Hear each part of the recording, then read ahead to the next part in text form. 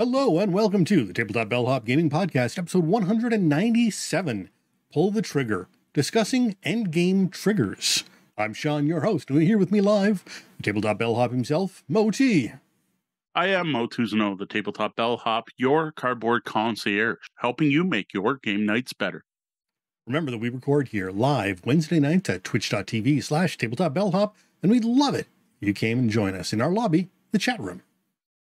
Now, due to the fact both of us kept getting off track last week when talking about end game mechanics, we decided to do a follow-up episode this week where we actually talk game end triggers. What causes a game to end and not what happens after that trigger happens. After that, we've got reviews of Drop It from Kosmos and Thrones of Valeria from Daily Magic Games. We wrap up with another very full BELLHOP'S tabletop segment.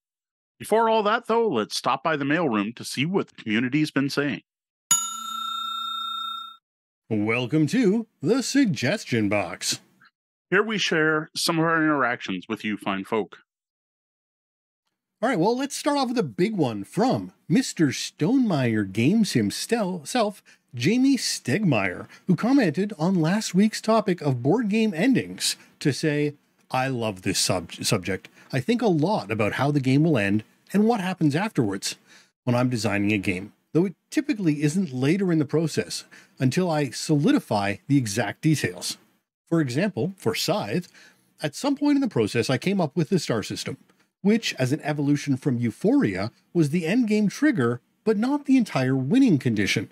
But then I had to figure out how many stars was correct. I ended up feeling like 6 was the right number, as I wanted it to be almost half of 10, the number of glory categories, and I wanted the game to build and to end after around 18 turns per player, or 90 to 120 minutes. Plus, as an engine building game, I wanted to give players enough time to build and use their engines, but not so much time that they aren't left wanting one more turn. All of that said, I heard a lot of feedback about what happens after the game ends inside. As you noted, there are times when it feels quite abrupt. And in the Wind Gambit expansion, I added a bunch of other endgame conditions and what follows as options for players to choose. Well, I hope Jamie also enjoys our follow-up tonight. Thanks so much for checking the topic out and sharing an insider look at what went into the end of Scythe. Just knowing Jamie listens is a feather on our cap for me. The other thing this comment did, though, was make me really want the Wind Gambit to see what those other possible endings are. Well, we're here for the fans and players. Hearing feedback like that from an icon in the industry really does make it feel like we're doing something right. Fair. Now, next up, a comment on our Weather Machine unboxing that's worth getting out there before we sit down and try it for the first time. More Coffee writes, I can highly recommend the Common Rules Mistakes thread of Board Game Geek. There are quite a few rules that aren't completely clear in the rulebook. Well, thanks for the heads up, More Coffee. We'll be sure to check that out, though it's a bit surprising, given the publisher and design team. Like that's kind of like the holy trio of board gaming going on there with Eagle Griffin, Ian O'Toole, and Vital Lacerda.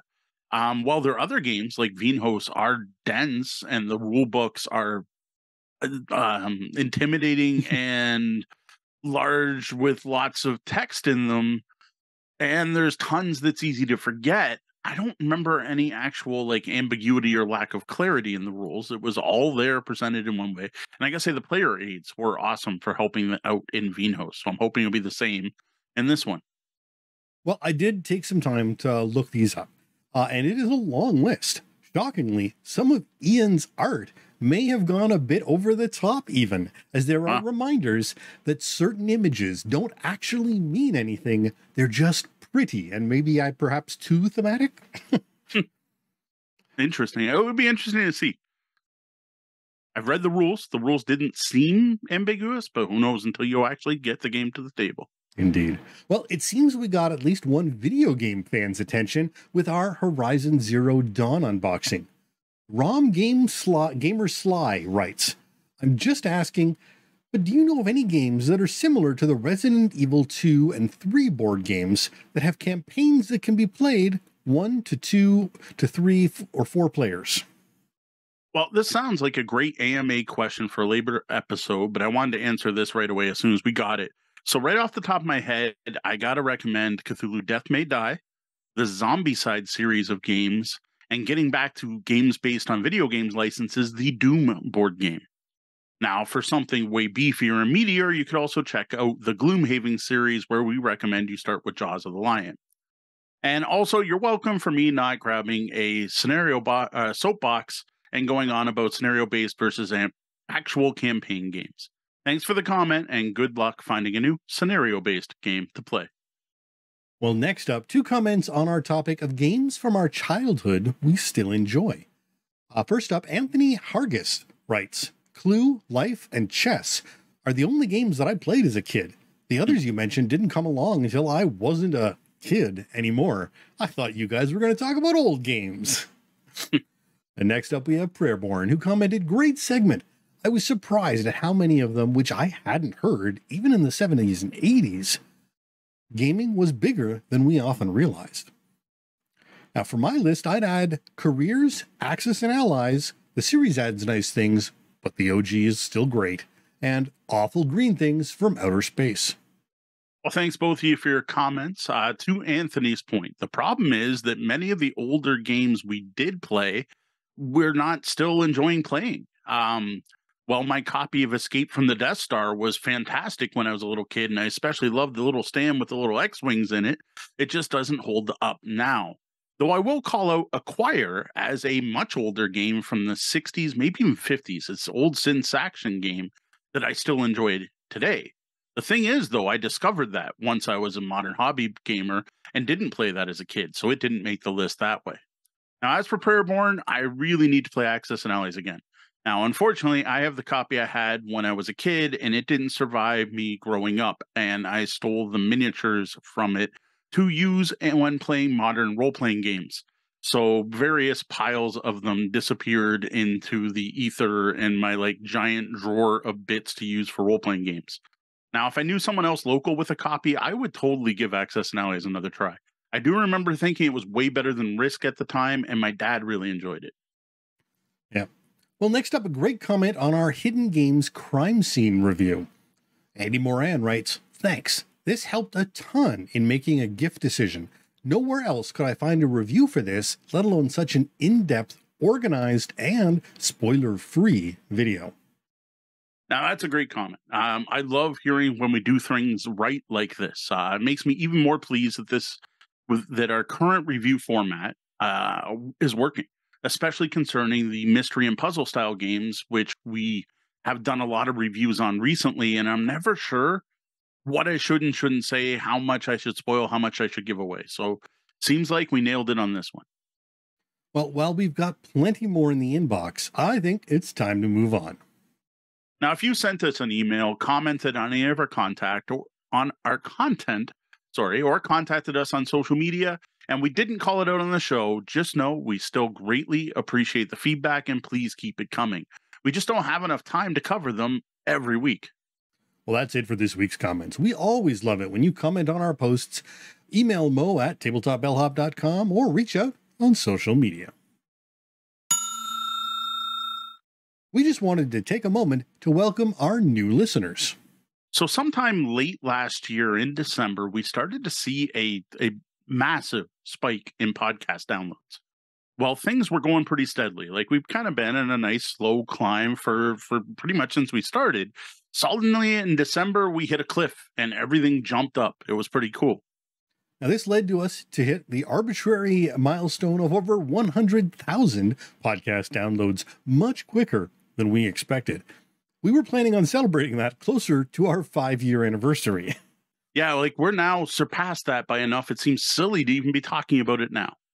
Now, not that hitting it early is bad. I'm not complaining at all. But when this started happening, we figured it was a fluke.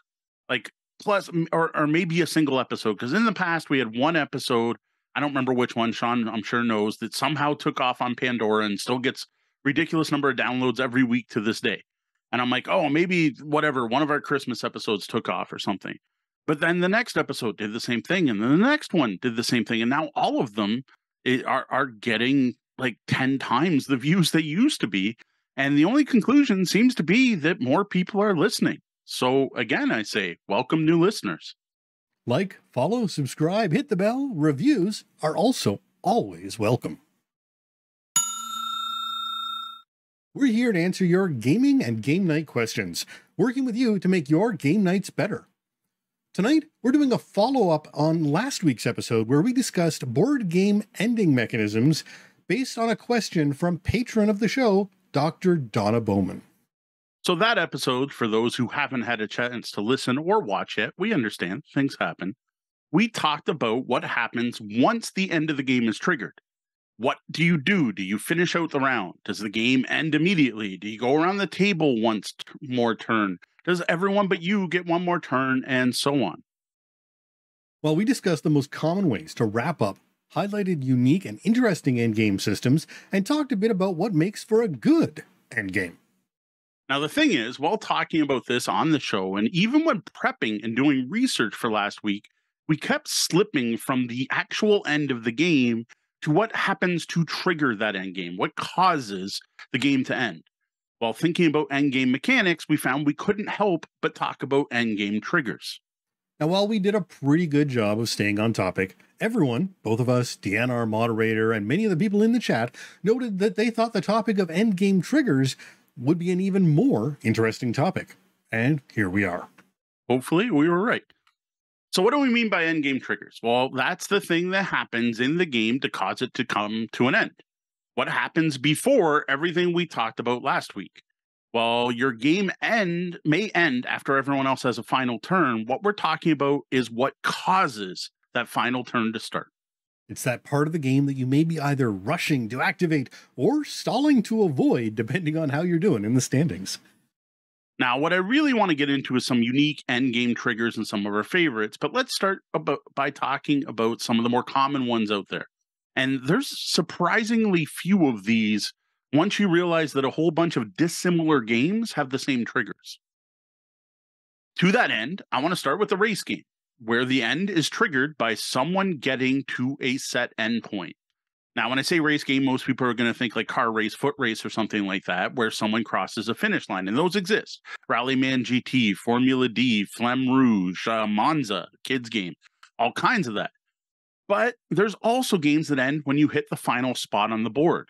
Snakes and Ladders being the most classic version. There's also Candyland and lots of games that I played when I grew up with awesome mechanics like roll again, move back 3, move forward 3, and miss a turn. But then modern games like Point Salad and Space Base, Point Salad, where'd that come from? Point Salad didn't mean there. Point totals can also be a target. I read point and I'm thinking Point Salad. Point totals can also be that endpoint. And the examples of these, the two big ones for me are Space Base and Catan, which are actually both played different at that point going to last week's topic. But for this point, they both end when someone hits a set point total. Right. The whole thing here with race games is you want to be the first person to hit that point. And again, the point is conceptual. Sometimes it's a physical location, sometimes it's an arbitrary number, but it is a fixed goal to be reached. Next up, the one I thought of next was Last Man Standing. Now, one of the things you may not think of is that almost every two-player game is actually a player elimination game. One player eliminates the other player, thus ending the game for both of them. Now, you're also going to see this in quite a few multiplayer games, especially Take That style games, and older, especially IP games. But modern games like King of Tokyo, Red Dragon Inn, or Munchkin, where you're either eliminating other players. Oh, sorry, Munchkin wouldn't count. You don't actually eliminate people in Munchkin. Munchkin's first player. Munchkin belongs in the last group. When you get to 10 points, you then win in Munchkin. I was just thinking Take That, so Munchkin popped in my head. But Red Dragon Inn, when your alcohol level and your endurance meet, you pass out, you're out of the game. Last Man Standing. King of Tokyo is King of the Hill. That's where the name comes from. You're playing King of the Hill over Tokyo, trying to be the last monster standing. You'll find this in both at least strategic games, like that's the end game trigger in chess, is you're the last one standing. Though capturing a certain piece may be a subcategory of these we didn't think of when I was working on the research, and many take that party games where players are eliminated. And I've never understood why party games eliminated people like this, but it really is a popular party game thing. We're all going to keep having fun, but you go sit in the corner. At least if it's a two-player game, there's no feeling of being left out, just of losing. Right. Yeah. Plus, when the two-player game ends, it's usually that feeling of revenge where you're just like, let's go again. You can't really do that while you're waiting for everyone else to play. The next one would, I don't know, like we didn't come up with names for each of these, but the set number of rounds. You play the game for X rounds. At the end of that last round, you see who wins. And most of these, it's the player with the most points, especially in Euro games. Some of our favorites are, of course, Castles of Burgundy or Terraforming Mars.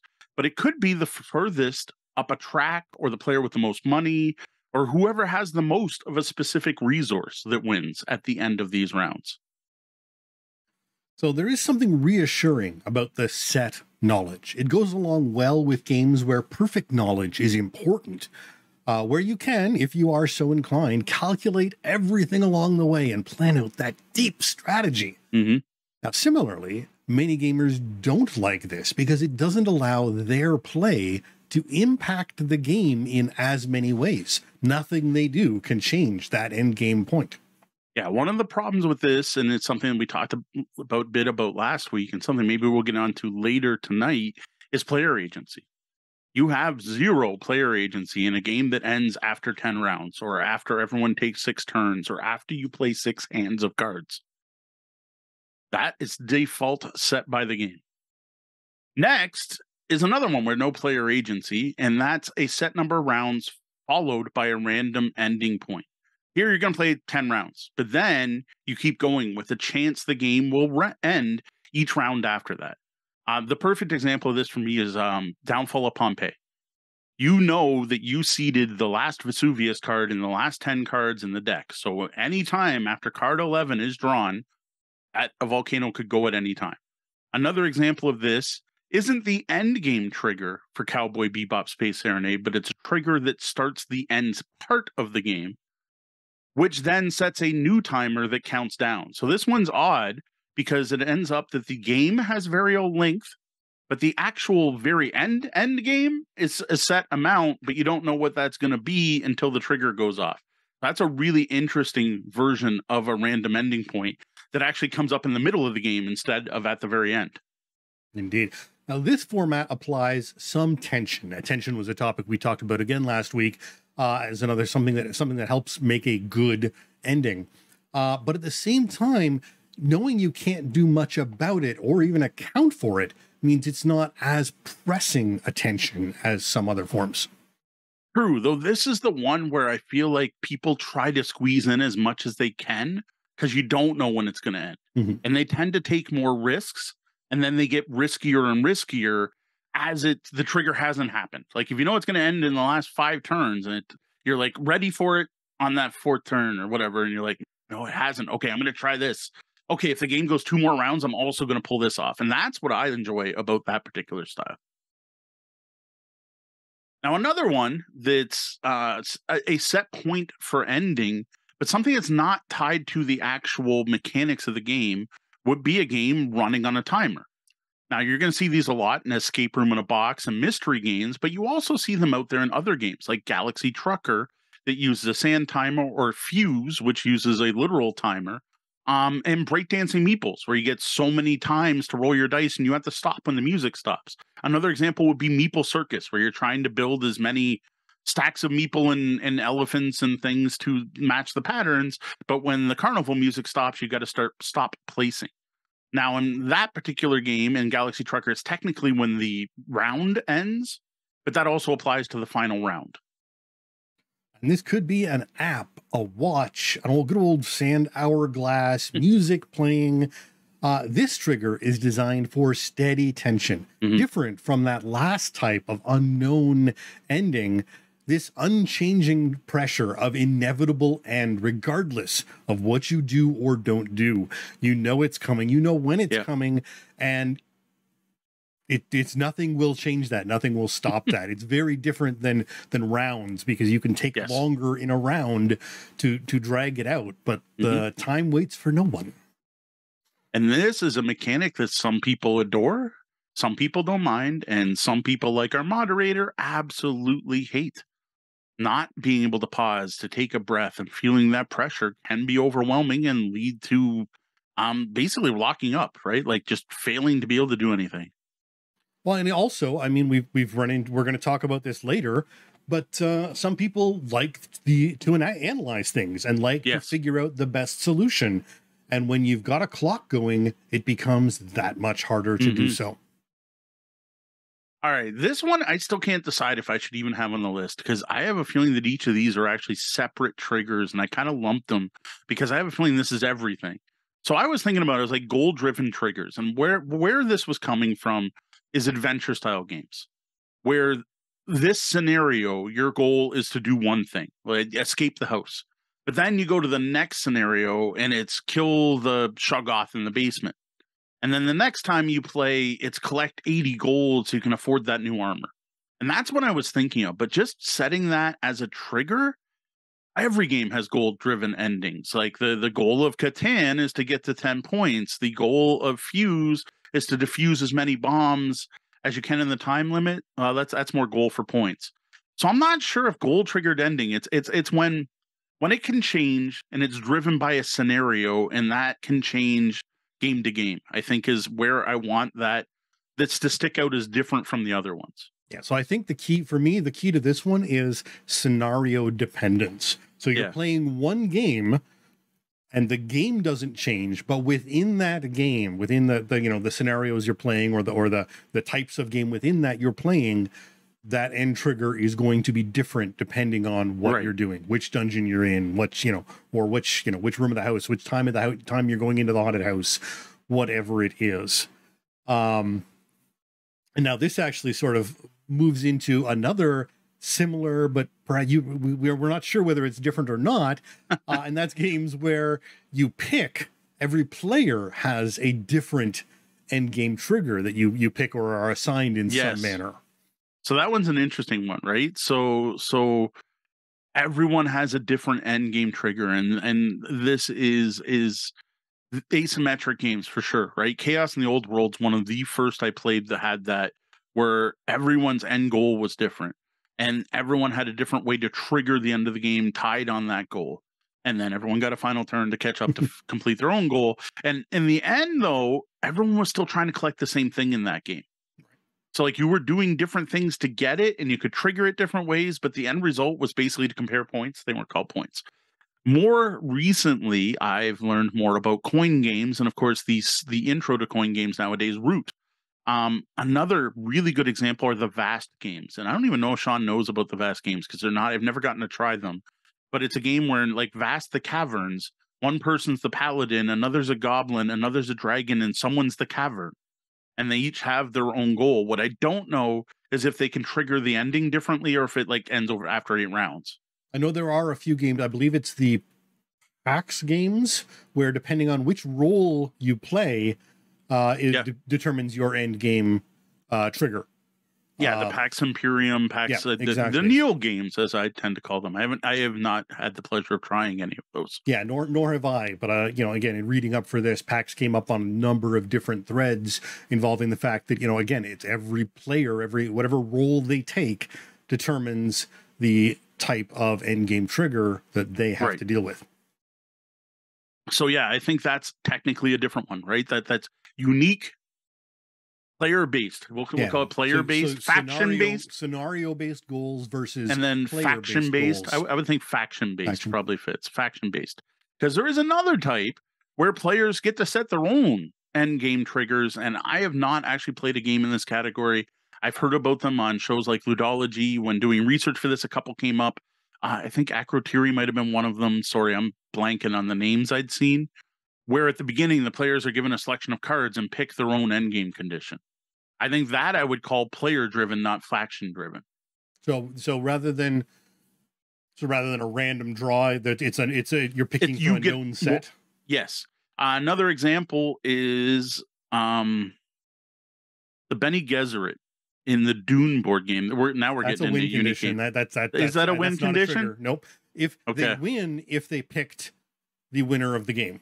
Well, it's not the winner. It's also what game round it ends, which is why I was thinking it was a trigger.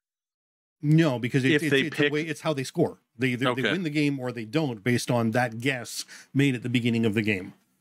Fair enough. But there are some out there where I know like the player determines.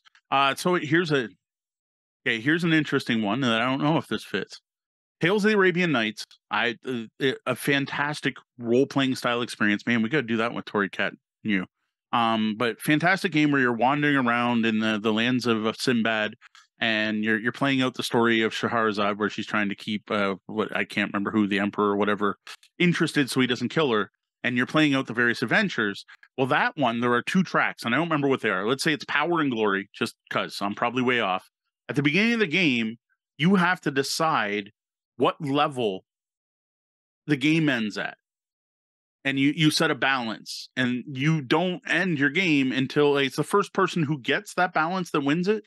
So like it's out of 40. So you're like, I'm going to get 30 power, but only 10 glory. And you could get more than that, but until you hit that triggers the end of the game. But you actually get to set that at the beginning of the game. Now, I will put the caveat in that's really dumb because the game's almost pure random. Like, you're making awesome RPG decisions, but like until you've memorized a book that's this thick, you don't know what's going to give you glory versus power. Fair. Now, here's one that isn't on our list, and this may go along with your idea, Clue. So Clue ends when a player decides they have the knowledge necessary to end the game. And they may be wrong, it may not end. And in which case they're eliminated and it's over for them, but the game continues unerringly without that player until the next person determines that so the end game condition, I would say that's a player driven, is knowing that they have the correct information. Yeah. The trigger is a player calling for the end of the game. And then the win condition is, do they have the correct answer? Well, yes, but it's weird because, again, if it's wrong, the game could continue. Yeah. It's only a trigger if they're right. That's the thing. Yeah. It's the PAX is calling it I'm going to try to end the game, but might fail category. There's other games that have that. Maybe PAX can help us out here, but I know I played games where you're like, I think I've got it. I'm going to end the game. And then you do the thing at the end and you're like, oh, I didn't have it. Yeah. And I know I own a game that does that, but I'm drawing a blank. I know what you're thinking of. And it skipped my mind earlier when we were doing notes. Yeah. But all of a sudden, I'm like, as we're talking, I'm like, wait, player driven. Clue is like super. Clue is definitely player driven. Definitely. Another interesting one for the Queen. The group decides how deep in to put the card. But the trigger is you get to that card. So I don't know. Yeah. But you get to decide where that trigger is. So that's kind of an odd one. Yeah. And I mean, for the Queen, we could argue all day long whether or not it's a board game or an RPG as well. Yes. So that one, again, is there the end game trigger is the Queen comes up. Yes, the final card comes up is the trigger, but it's the fact that players can decide how deep in the deck that is. Right, but is that part of the trigger or is that part of the setup? Yeah, I don't know. We haven't gone back early enough into this. Yeah, we haven't gone back. It's not late enough. It's not December 2023 where we talk about game setup. Yeah, it's a timing, but is it timing of the in-game trigger, which is kind of that's the thing though. I mean, part of this topic or not? Timing, I think, is a setup mechanic. Yeah, which is interesting. But then we're talking about variable. Yeah, but then the variable ending trigger, where you don't know if it's going to end this round and that round, is also timing, but it's at the end of the game, not at the setup. Well, you've set up a variable timer, but the end game mechanic is when that timer goes off. Yeah, it's when it goes off, but because it's unknown, it's or unknowable, or depending on you have a range. It's predictable. Yeah, it's unknown but predictable. Yeah, exactly. All right. We're getting off on a tangent. So another one, and this one I think is fascinating because this is a trigger that is used along with other triggers usually, except for like the 2-player one we've already talked about, and that is the game ends when you lose. So this could be a cooperative game with a loss condition like Pandemic, which therefore it's standalone, or something like Twilight Struggle, where it's possible for both players to lose if they don't watch the DEFCON track. Otherwise, the game ends when the tug-of-war gets pulled. No, it's so many rounds. After so many hands of cards, the game ends. But it could end prematurely with a loss. Right. And this is something very common in co-op games. And I like to think of it as the same as the goal condition, except the primary difference and what separates it from the goal conditions we were talking about earlier is it's the game's goal, right? Yeah. It's not a player goal. It's not a group goal. The game's goal is to make everyone lose, is to have the game itself win in essence. And so the designer's goal. The designer's goal, yeah. So like going back to those, we were talking about scenario-based goals. Well, most of those usually have a loss condition along with a win condition. So I think it's probably the same thing. It's a scenario-driven trigger where the scenario is like Gloomhaven, TPK. Right. If every player is knocked out, that is one of the end game triggers. The other is you accomplish the scenario goal. Right. So I think, they are intricately linked. Yeah, they're very much linked. It's just the difference between, the player activity or the game mechanical. So it doesn't have to be the game, because you could have Star Wars Imperial Assault where there is an opposing player doing it, or you could have Descent, the original Descent, first and the second edition before the app. Well, I mean, is Imperial Assault not the same as player elimination? Whoever wins, the other person is eliminated. No, because it's goal based. Okay. So it's the rebels have to go open this crate, but if the Imperial player destroys the crate or kills all the rebels, the game ends. Like it's all steal the snow speeder or whatever. They're all all actually very unique for a dungeon crawling game. Fair. All right, another one. When a resource runs out, the game ends. This could be a single player thing, like if your deck of cards runs out in a game of Magic the Gathering, you're out. Which I know a lot of people forget that rule because it's not one of the more common unless the person you're playing against is playing one of those nasty deck depletion decks. Or like you run out, the game ends when the bank runs out of money. Owen would know this one. 18XX has used that. Or Food Chain Magnet, when the bank runs out of money twice, because there's a weird thing in that when the bank runs out of money once, there's a refresh and then the game enters its end game state. And when it runs out a second time, it's over. Now, what's interesting about those particular money-driven ones is the speed that happens is totally driven by the players. You can just cut back on spending to make the game go longer, which is fascinating to me. A container is another example of that, where the players control the market, and based on how everyone's playing, you could technically extend the game as long as you want almost until that one player is pretty sure they've won, and then they make the big thing to deplete the bank, right? That is a huge part of some of the most heaviest games on the market. Right. And a lot of people will say that Monopoly fits into this category. The game only ends when somebody's self-respect runs out and they finally just storm off. Or as Snail Runs in the chat says, when someone flips the table, it's all over. Yeah, that is definitely one. We're going to get to that as an ending in a minute, but that's not the planned one.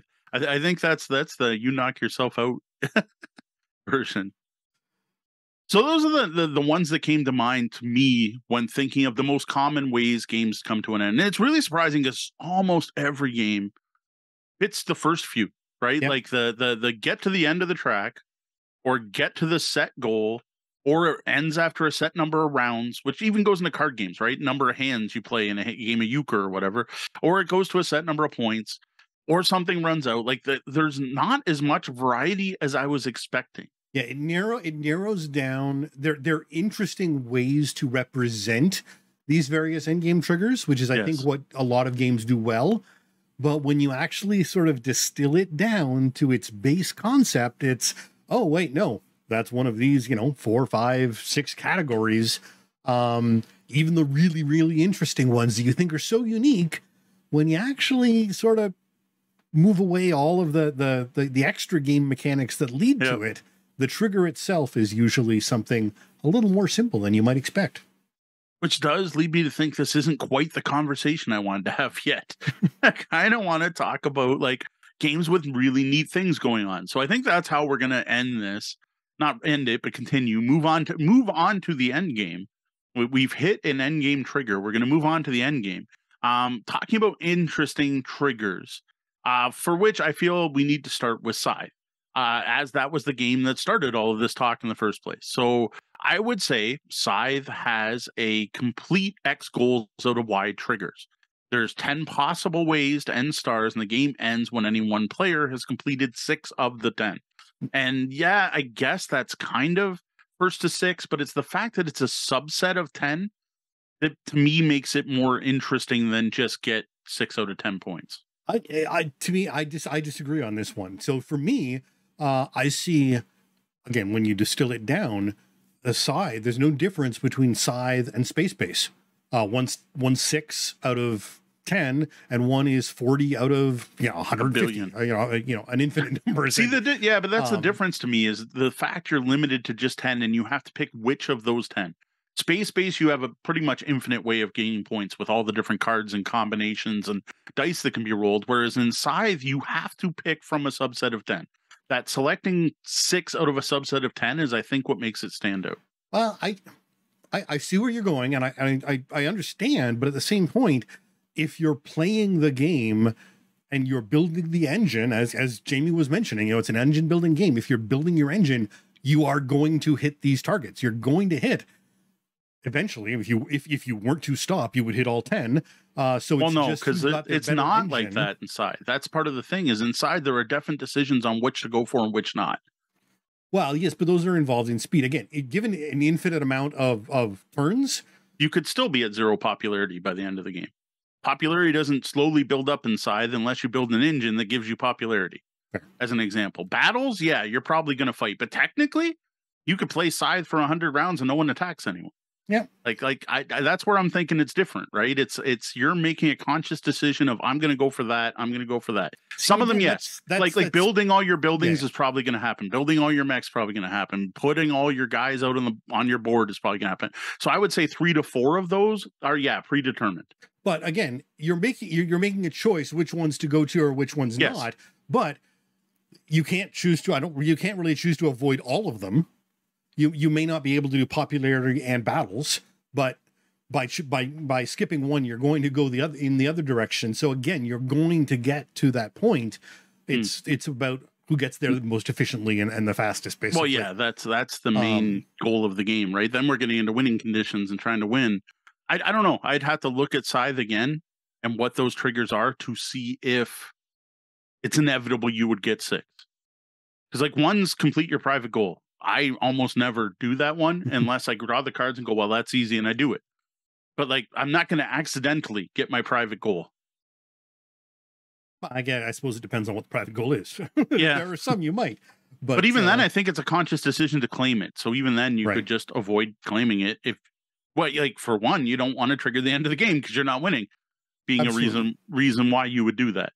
And that's another part of this is I find inside there's a really strong reason to not trigger Absolutely. the game. You can because those stars are not necessarily your points. Right. Yes. They're tied to part of it, but holding back on those is another thing that I think makes this stick out compared to a race. Because when I talked about race, I clarified that the goal is to be the first to get there. Inside, that is not the goal. Fair. I was overlooking that because I don't necessarily I did say that part of the race, but yes, you're right. See, the problem is, in that point, then you can take Space Base out of the race as well, because the first person. Is there any reason to hold back? The first person doesn't win. So if you wanted to hold back on 39, because next turn you might be able to pull up 12 points in one turn, whereas this point in time you're only going to get 2, and someone else is at 38 and might be able to get 6. To me, that seems like a real edge case, though. I think in general, you're trying to get to the end of Space Base's track as quick as possible. Yeah, it's iffy. Yeah, and Azul. There's another one that D's mentioning, which is a good sign. You can trigger the end in Azul and get crushed. Yes. Yeah. There's good reasons to not trigger the end. Yep. So what would Azul be? Player driven? I guess that's a player driven, like Clue. You end it when you think you're winning. Yeah, the trigger is whoever builds that last horizontal or the first Which horizontal. You can be forced to do, though, in Azul. I've played to make someone else have to draft the thing to end the game before. Well, it's still player driven. It doesn't come up often. Them to finish it, but it's still player driven. It's either by choice or by force. The force is another player, not the game system itself forcing you to do it. You could also do it accidentally in Oozul, I suppose. Well, yes, that actually happens surprisingly often. Yeah, I'm sure I've done that earlier on. So another example is resource depletion. No tiles left in the bag of Alhambra. 2 stacks of rooms gone down in Castles of Mad King Ludwig. 3 decks of cards in Dominion is another example of that one. Right. Which is another one, though. The interesting, like, of those, Castle of Mad King Ludwig, I think, Castle of Mad King Ludwig more so, and even more so, the other one, you can kind of drive it. Like, if you know one set of tiles is running low, and because Ludwig gets randomly determined which tiles come out. But there are actions you can take that pull out extra rooms. Right. That could speed up the ending. So that's where it gets interesting with depletion. Well, and there's games that we've talked about, or maybe we talk about later. I don't remember, but there are games where there's a set number. Zulkin, there you go, perfect. Yeah, that's the next. That was the next one I was going to bring up. So go for it. So in Zulkin, it is a fixed number of rounds, except you have the ability to skip rounds to accelerate the solar clock. So it is fixed, but there is player agency involved in a fixed round thing, which is something we talked about not normally happening. Not normally, so Zulkin is an exception to that rule of players not being able to adjust a fixed round count. Yeah, which I actually like that. And the other thing with Zulkin is also not only accelerating the end of the game, it also makes a huge impact on the round that happens because everyone's pieces move an extra spot. But that's not endgame mechanics. That's just a neat thing I like in Zulkin. Right. But it does affect the endgame mechanic, which is a set number of turns. Yes. Yeah. Yeah. The thing is, Sean worded this as you skip a turn, but is it actually just making the game shorter? Yeah. So that's where I'm not sure. So what I actually put in the notes is you are forced into one of the turns becoming an inactive turn. So the number of turns is the same, but one of them you don't do anything. Yeah, but no one does anything. So to me, that's not even a turn. Oh, and to me, it just the game gets shorter. Yeah, I don't know. The number of actions you are going to get to take in the game will be reduced. Correct. Yes. One way or the other. So yeah, that was one I wanted to bring up because Zulkin's definitely got an interesting one. And it's been too long since I played it, but I keep thinking that Gentis, with its spend your time tokens, has something interesting going on, but it's been too long since I played that to remember the very end game. I haven't played that since Queen City Conquest 2019. So I'm trying, I love the fact that your turn length is player driven based on what actions you take, but I can't remember how that impacts the end of the game. Right. So Danielle brings up Discworld, the board game that has a core game end mechanic of the game deck runs out. So the trigger of the deck runs out. But every player has their own characters that had their own end game goals that could stop the game. So if you're playing Grimes, if their character, if it was having their character and the game ends normally, having that character, so one of the characters' end was the normal end, and then other characters had their own end game triggers. That's the way I understand that. Yeah, so one of the players, it seems like the Grimes doesn't actually have a trigger other than it doesn't have their own. Normally, what others have specific that's a cool end games trigger. Yeah, that's in. So another one I was thinking about when we were talking about this goes to last week was Betrayal House on the Hill. Mm-hmm. But I think then you're getting into that whole scenario driven. It's a scenario driven ending. Sometimes the game ends when you get out of the house. Sometimes it happens when the haunt is defeated. Sometimes it happens when the haunt meets up with the rest of the group. Sometimes it ends when you find a specific room. But again, to me, that's just a extremely varied scenario driven. Yeah, essentially, it's the same as Gloomhaven with just a few more possible choices to pick from. Whatever 50 haunts where each one's unique or whatever. Next one I came up with that I really like is the ending for the Revolution series of games, which I can't even remember all the names of them, but the one I own and like the most is 1812 Invasion of Canada. There's also 2 US ones, and they've done, I've got a Norse one, but I can't remember if the Norse one has the Viking one. I can't remember if it has this specific endgame trigger. I think it does because they'll do, because this is actually one of my favorite endgame triggers because it feels really thematic. So this is a card-driven, cube-pushing war game all about trying to control areas on the map. Well, you have to play cards to move your units around and to do stuff. And you have your generic move troops, but then you also have a bunch of historic people doing things tied to what they did historically. But every deck for every player has a truce card in it.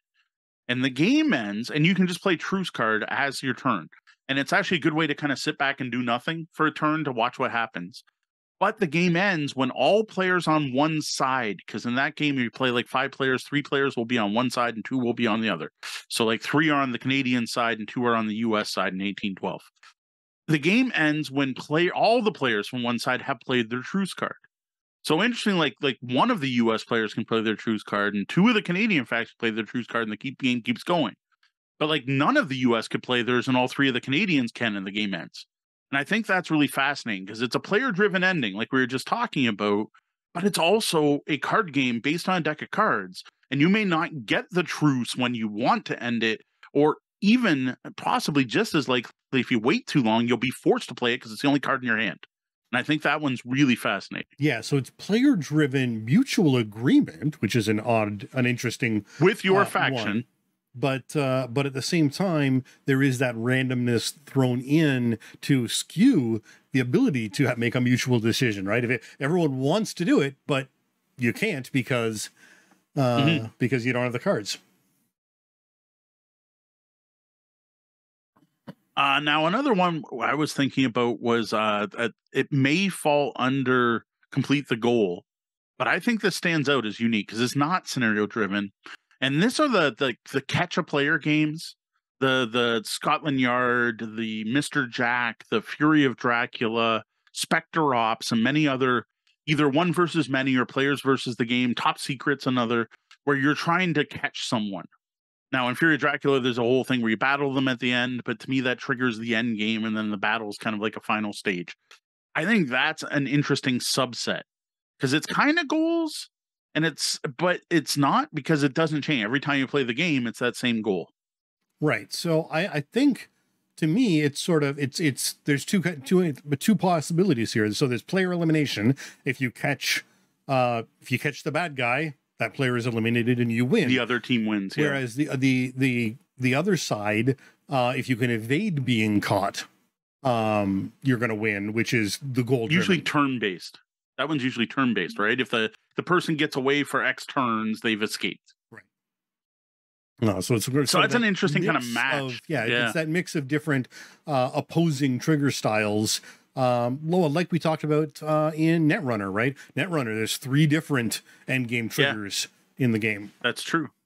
Yeah, there's get to whatever the target is. I can't remember. Influence, whatever it's called. Yeah. Get to whatever the set amount, but then the hacker can be killed from either net or physical damage, and then the corp can lose the game by running out of resources, which is cards in their CPU deck. Right. So yeah, that's another one with an interesting.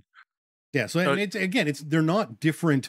They're nothing we haven't talked about already, but the fact that they've compiled 3 of them into one game makes it interesting. Mm-hmm. Now, how about funky ones where the game ends when something breaks? I guess we'll call it. Jenga being the main one, right? The game ends when the tower falls, or games that use the tower like Dread or Starcrossed, or maybe even like 10 Candles where the last candle out of 10 goes out, the game ends and everyone dies. Right. So I saw this referred to as self-destruction online, I guess. And it kind of fits. It's often sort of mingled with a timer in some games, where if you look at a game like Perfection, but you have to be careful because in Perfection, the timer is the actual trigger. The destruction is the end game mechanism. There's one we didn't get to last week is the game destroys itself. The game explodes. Yes. So again, that's one of those things though, where, you're trying to, there may be a timer involved as well in games like, does Junkard have a timer? The problem with Junkard is it's another scenario-based one because sometimes it's cooperative build the tallest, sometimes it's build as quick as you can. There's various different versions of Junkard. Right. That's what I love about Junkard is it's like 30 different stacking dexterity games in one. But it's I can't remember if any have a timer. Right, many of them have rounds. What I was thinking of is, if you've got a timer and you're knocking things down because of the tension and pressure from the timer, Yes. You know, that's sort of it doesn't necessarily trigger the end game. The timer is triggering the end game, but the pressure of the timer is causing you to completely defeat yourself. Yes. What's interesting is you start thinking about dexterity games. I'm like, oh, they'll be unique. So I gotta wonder, is Go Cuckoo have a unique end mechanic, which is pull off a physical stunt?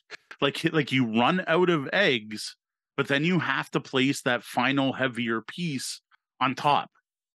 What is that? Like, I want to say the trigger is place your last egg, so it's resource depletion. You run out of eggs, but really there's one more step after that. And if you mess up, the game doesn't end.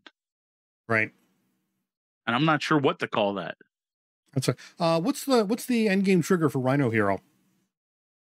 We run out of cards. No, it's you have to deplete your hand of cards. Okay. Because you're wait. A resource depletion. I think it's resource depletion. Because then you add up the roof cards you play on other players. But really the end of the game is when it falls. Right. What I can't remember is what the tiebreaker is if you run out of cards, because they don't expect you to, which we have done twice.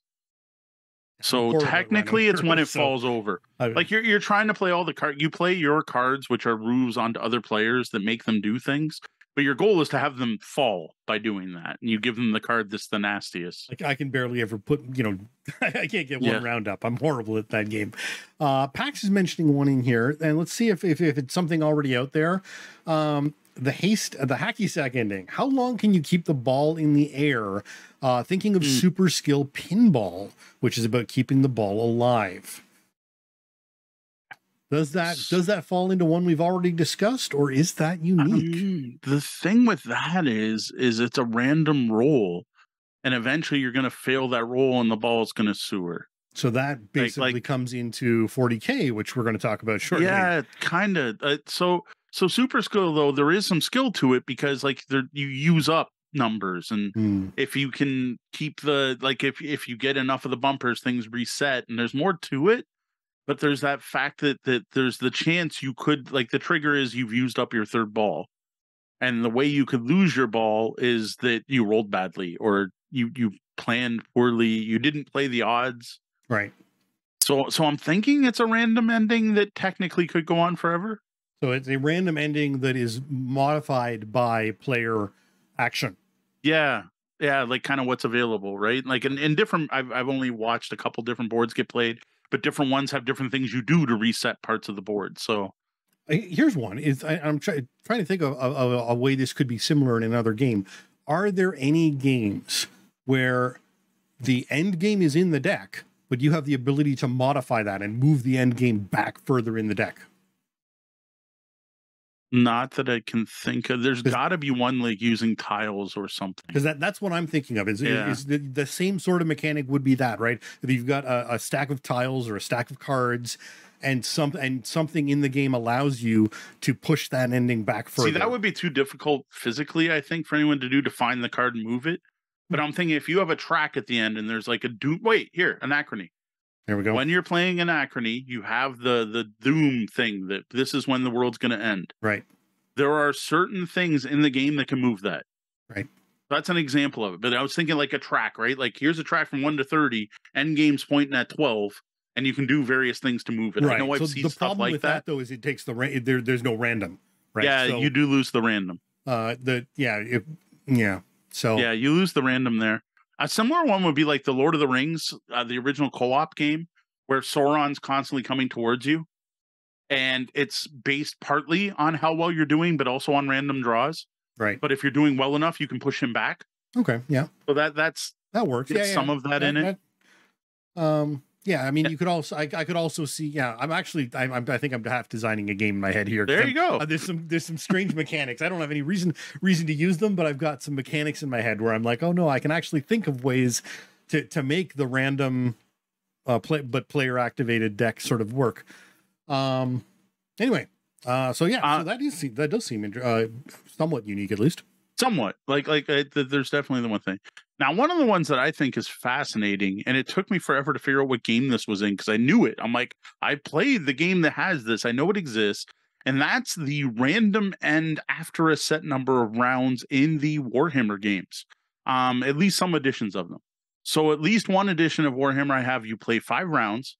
At the end of that round, you roll a die. On a 5 or 6, the game ends. Otherwise, you play another round. At the end of that round, you roll a die. On a 4 or 5 or 6, it ends. If not, you play one more round, and that's the end of the game. So it does have an end limit, but it could end at random times in there. Now, I swear there's at least one edition of Warhammer that did this, where it was the round ends on a 6, and that was it. It never got more popular. Like, it wasn't possible. And I think that might have been 3rd edition Warhammer Fantasy Battle, which was known as the Champion Edition, because the game was all about like putting Karl Franz on the thing and Gotrek and whatever, Guardbag Marslot or whatever. The characters dominated everything in that, and your rank and file troops basically meant nothing. And that one, if I remember correctly, could technically go on forever. Like, yes, the odds of rolling a 6 on a D or whatever, not a 6 on a D6 for 100 times in a row are really low, but it could technically, you could have a never-ending game of Warhammer. Now, I can't confirm that. I haven't kept up with Warhammer in years, but I always like the fact that you never knew for sure when the game was going to end. And now these are games based on capturing objectives and destroying enemy troops. So it's always, do you rush to get the objectives just in case the game ends? Or do you hold back for that counterattack knowing, you know what the odds are, it's not going to end on that last turn. It'll probably go the one after. And I always thought that was fascinating. Yeah, no, absolutely. That's that involving dice in your end game, on your end game timing is always fraught with difficulty as a designer. Because how do you plan the rest of your system around not knowing when the game will end? So I got to say, it's perfect for a game where you roll bucketfuls of dice for the whole thing. Absolutely. Now, we're going to jump back a little bit in the notes here. And this is actually, I think we hit this already on Clue, but we're going to bring it to a more modern game, and that's Tapestry. So Tapestry's so hard because I'm like, okay, so Tapestry, there's 4 eras, and you have to decide when to go to each era, including the last one. And when you do that, you do a final scoring, a final calculation of everything you get, final income. That's what it is. You do a final income, and then the game's over, but only for you. So and then you pick your end game trigger. Yes. The thing is, though, it usually is when you run out of resources, but it doesn't have to be. Right. And so this is where I want to default to D in the chat room there, who is our tournament level Tapestry player. Is there a reason why you would choose to not end to end the game before you are out of resources? Indiana's already saying it, right? You sort of pick it, but you're stuck at the end of the game. Like, you end the game when you can't do anything more. Right. Well, I mean, are there are resources a tiebreaker? Like, is there a reason you might hold off and not finish it because the points would just work out better that way? No, you want to. Okay, so no. So yeah. Okay, so it's not actually player driven. Your choices throughout the game determine when you end. Now those, stuff. No, but during the game, I totally have ended turns when I had resources to get those bonus resources for ending first and stuff like that. Right. I've definitely done it in the game, but I couldn't think of any reason at the end of the game not to just squeeze out every little penny erg you can. Now, I will say there's a bunch of games though that have the variable player ending, and it's pretty much any game where you can pass, which Tapestry is one of them. And I guess it would be I'll call it the pass you're out, game's over for you. Ending of Lost Ruins of Arnak is another example. Although it's interesting because there's some of these games where you can sort of hedge your bets. You can pass, but if not everybody passes, when it comes back around to you, you can play again. Which is every auction game pretty much. So you can pass and hope that somebody else does something, or everybody passes and it's over. But there's a chance to get back in. So, that's definitely but again, most of those are end round triggers. Yeah. So I shouldn't say every auction game. There are definitely auctions where you can't go back in when you pass. The Power Grid style auction, you can't, but many you can jump back in. Yes. Should I spend my resources or will I get points for them?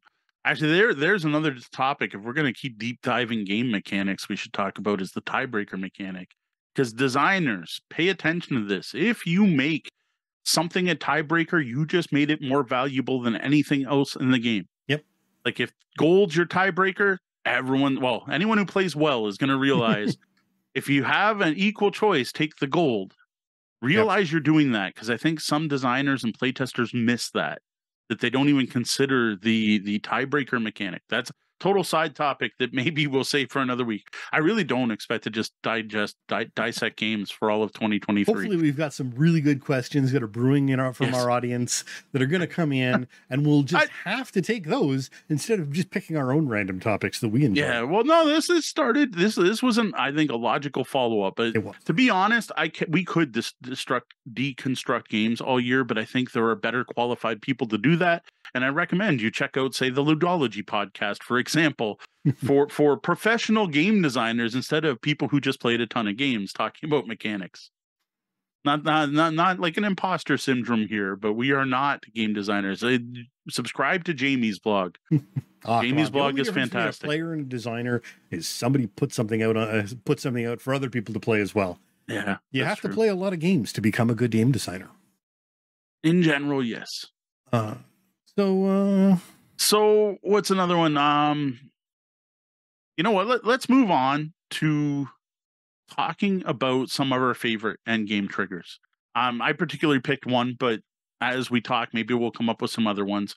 Out of all these different end game triggers, I think my favorite is the race, but it's the race combined with the everyone gets one more turn rule that we talked about last week, where getting X triggers the end, but you can go past X, and then once everyone goes around, it's the player who has the most that wins the game.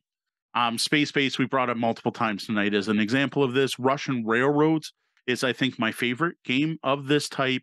And then there's also Terraforming Mars, though it's not X points, but rather getting to the end of the 3 tracks. Someone's going to trigger the end game and you can go past it.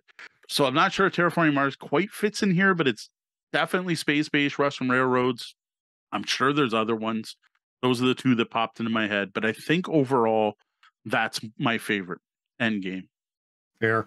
I have to admit, thinking on this topic, I know last week when I was talking about endgame mechanisms, I leaned towards the bang, it's done. Everyone's, you want to sneak in there and sneak in at the end.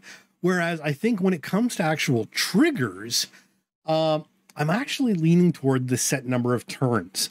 And this is actually because I'm frankly not all that great at games. I really admit I'm not the best game player in the world. And especially at the beginning. Whereas if you know you have a set number of turns, the next time you play that game, you're working with a knowledge base, and you know it's going to end at the same time, so you can try something different. You can think about what did and didn't work, and you can adjust your play style accordingly. Whereas if you've got that random ending of turn, it's harder to compare play A versus play B and see what went wrong and what didn't. So you're able to be more experimental in learning the game if there is a set number of turns. So I think this fits for you because you don't play the same games as often. Now that you're in Windsor, it's happening a little more, but like you're not the one playing the games 5 times in a row and getting to that level of mastery, where I think that's where that might shift, where at this point you like learning games and want to get better at games. So you want the same, you want control, like when you're doing a science experiment, you want the control. The game's going to end the same way next time I play it. Right. Whereas Tapestry, it's going to end differently every single time you play the game. It does feel like it. It ends at different points with totally different scores. Well, and I mean, the big problem with Tapestry is you'd have to convince someone to give you the same. Oh, geez. And even then, there's so many random factors. Many variables. You want to control for one variable, and in Tapestry, that's just not possible. Like everyone would almost have to go up the same tracks to even try to learn a different strategy with the same thing, which just isn't going to happen. Right. Like closer, like it'd be like a Terra Mystica being another example with the 13 different factions. Even if you get everyone to play the same factions, they're still going to play different because people are going to build different things first and choose different starting locations. Yeah. But at least that one has a set ending. Yeah, I would say Clans of Caledonia actually has a pretty solid learning system. If you can play the same clan again, you can learn a lot more about it every time you play. In the single player solo multiplayer co-op aspect of the game, yes. When you're not trying to cut other people off and steal things other people are trying, which if everyone's kind of focused on their own thing, then definitely. Right. Now, my second favorite would probably be the mission-based ones. I like campaign games. I like Gloomhaven. I like all those games, and I love the various. A better example, we're going to bring up a game that we haven't brought up in quite a while, is Aventuria. I am shocked by how different that game feels each scenario, all using the same mechanics every time. Heck, even playing the same deck of cards with maybe one card difference is all that's changed in the deck, how engaging it still is to try out different scenarios. So that's probably my number 2 favorite trigger, is the give me a goal, like a scenario-driven goal, where the next time I get a different goal, but I have to use the same resources. It's using that same resources. It's the playing Gloomhaven and playing the next scenario with the same character, who might got a little bit better, but in general, using those same resources to try to accomplish something different, which is probably why I enjoy role-playing games so much as well. Fair enough. I mean, that's kind of the ultimate variable player-driven scenario based goal is RPGs. So can you think of a game that you do like the end game trigger that does the immediate ending where you can, pull off the big combo at the end of the game no one was expecting? Well, I think last week my stop, or the stop sign game was the Can't Stop. Can't Stop is one of those, but there I'm trying to think. I mean, Azul is close, but not quite. It's because everyone does get to wrap up, but you've triggered the end game, and it's like you aren't going to get to pull. You aren't going to catch up. You're not going to catch up now because you're not getting those 5 red. Yeah, exactly. Or you are getting those 8 red that are sitting there that are gonna. Well, yeah, I was thinking of getting all 5 red on your scoreboard. Yeah. Is the one I was thinking of. Is you're like, oh, you have that spot. You already put a blue there. I'm gonna end it this round, so that doesn't clear. That's definitely the sort of one of them that comes up. The other one is, well, it's interesting. Haggis, which is a trick-taking game we play on BGA. You trigger, so the first person who's done with their cards is out, but the other 2 keep playing for second place. Or whoever else is playing plays for second and third place. But you trigger your end game by playing your last card before anyone else. But they can't go past you? They won't get more score. Their score can't go up, go beyond you. No. But again, so that's interesting. Yeah. So the but that's actually end round. That's not end game. Yeah. That's what I was trying to figure out. No, that's. Well, honestly, I'm trying to remember what the actual end of. I think it's a point. I think it's a point race. I'd have to double check the rules. So one we talked about last week that I don't know how that falls in here is the game ends when no one can move. We hadn't talked about. So there's a different type. So hey, that's my fish. Battle Sheep. What's another one? Corridor, is that the one?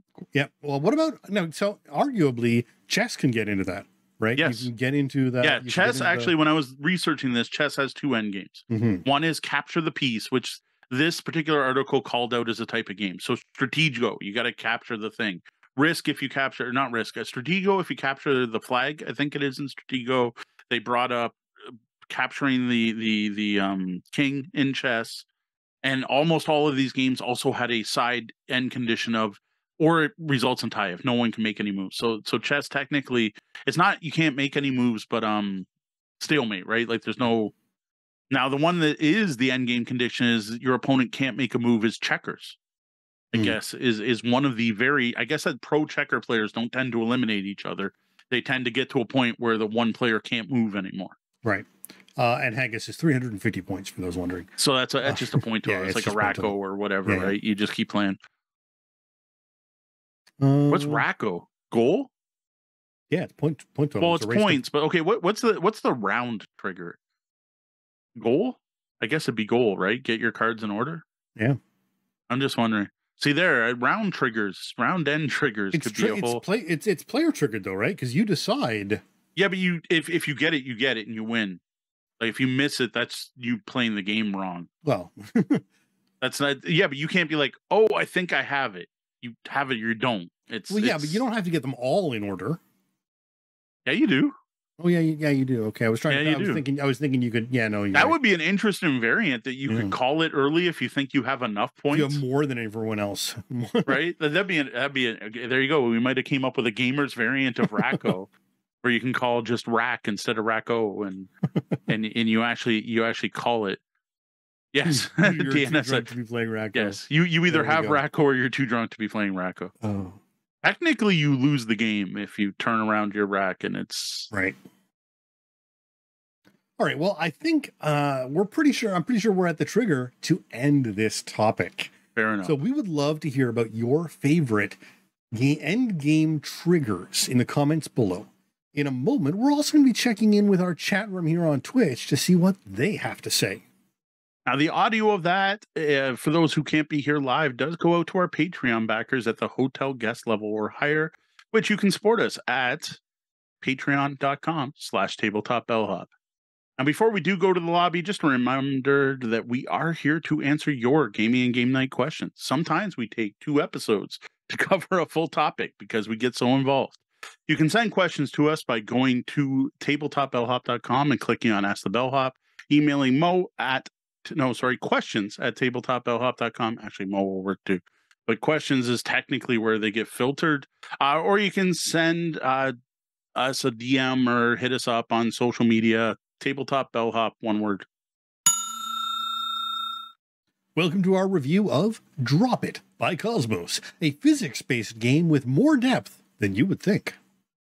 Now, Drop It was designed by Bernhard Lack and Uwe Rapp, originally published in North America by Kosmos in 2018, with a second edition that came out in 2019. Now, the second edition is the version I own, with the only actual difference being a Parents' Choice Silver Award logo put on the corner of the box. Now, Drop It plays 2 to 4 players, more with the team play variant, with games taking about a half an hour. The box lists the age requirement at 8 and up, but I don't see any real reason younger kids couldn't play, as long as keep an eye on where the pieces are going in their mouth. Yeah. In Drop It, players take turns dropping squares, triangles, circles, and diamonds of their own color into a vertical game board, a tray of sorts. They then get points for how far up the tray that shape ends, as well as if it's getting any special bonuses by touching a special bonus circle. Now, the trick here, though, is your piece scores 0 points if it touches a matching shape or color, which also includes the bands on the bottom and sides of the tray. Now, for a look at what you get with this unique dexterity game, check out our Drop It unboxing video on YouTube. Now, overall, the component quality here is awesome, with painted birch wood pieces, a solid tray and base, and ridiculously thick cardboard scoreboard and counters. There are also wooden blocks in each player color for tracking your score. Now, the one thing of note here is that the box insert was clearly designed to keep these game components safe, especially the main gameplay tray. Now, my particular insert, as you can see in the unboxing video, was a little beat up due to this, which to me just meant it was doing its job. This is great, but I can see some game collectors being put off by having a damaged insert. So if you like your games in pristine condition, this may not be the game for you. Expect a little bit of things having moved around and a little bit of crumpled cardboard. Nice, solid components, great table presence. Let's now move on to how the game plays. So you start by dividing up the pieces. With 4 pieces, it's simple. Everyone just grabs all the pieces of one color. With 2, you grab all the pieces of 2 colors. But with 3, you end up splitting the leftover color between the players.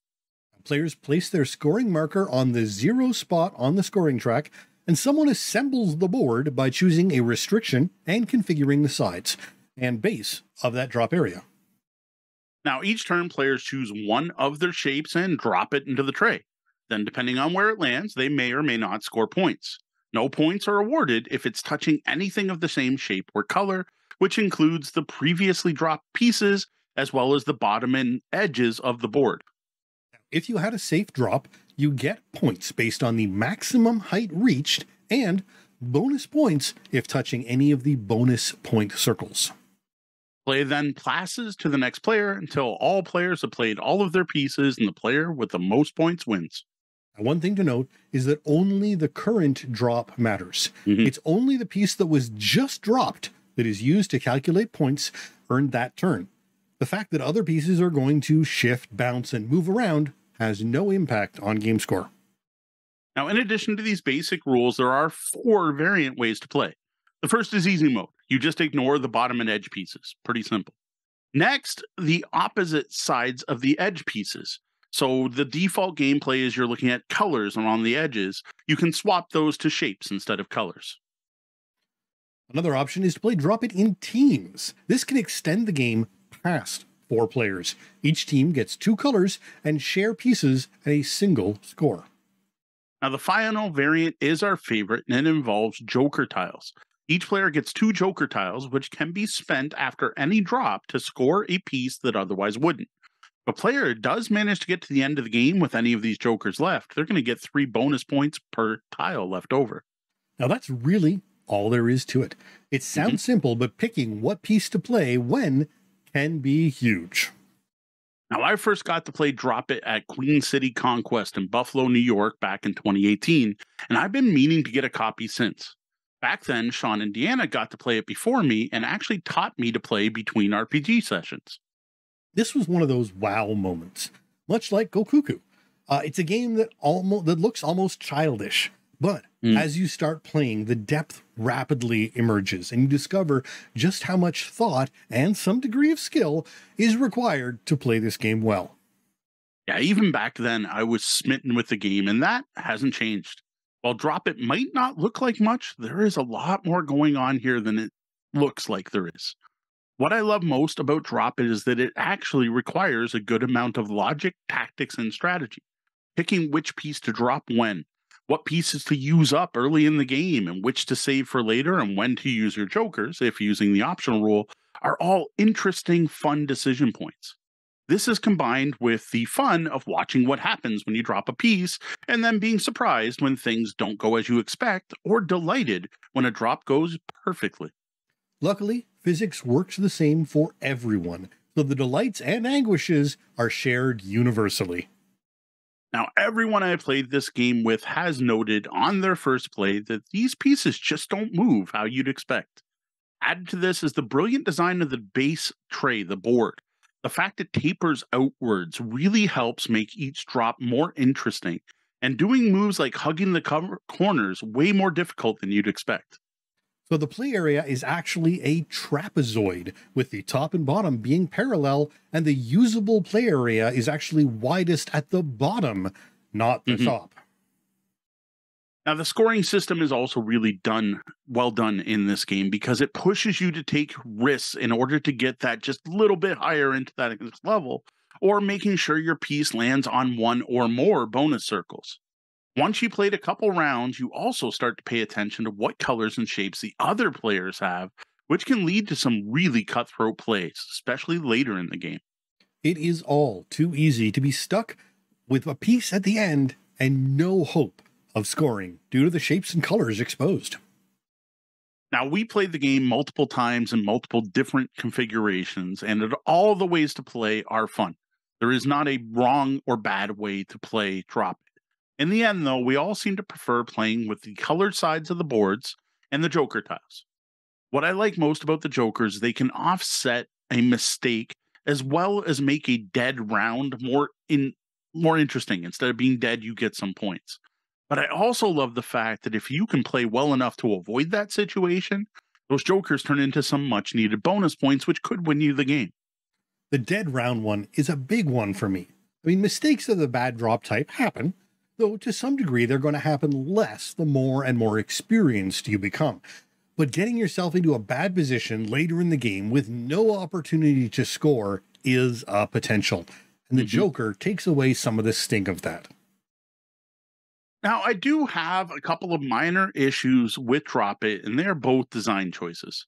Now, the biggest one is the shape side of the edge boards. The shapes on these are rather small, and each of them is crossed out with a big X, and that X is actually bigger than the shape, which makes some of the shapes hard to see, especially on some of the narrower bands on the scoring areas. Right, the color side is far more clear, but the shape side is certainly one where you want to pause and double check, as it's not obvious at a quick glance.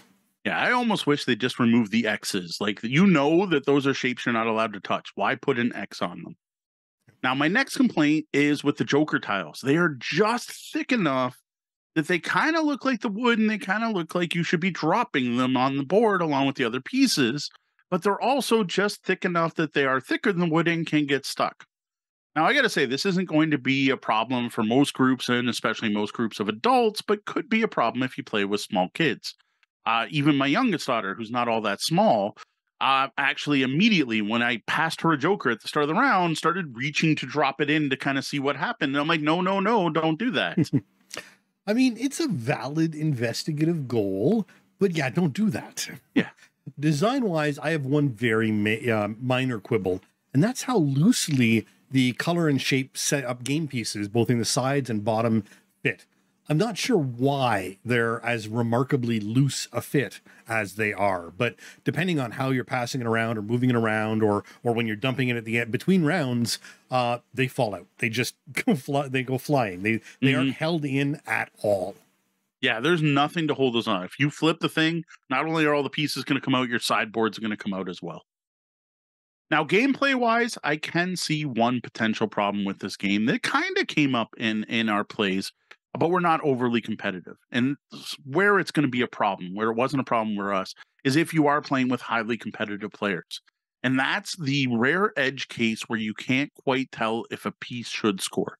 Does it reach a higher level, or is it or isn't touching a scoring bonus, or is it or isn't touching something of the same shape or color? Like, they're really close and it's resting, or are they touching or not?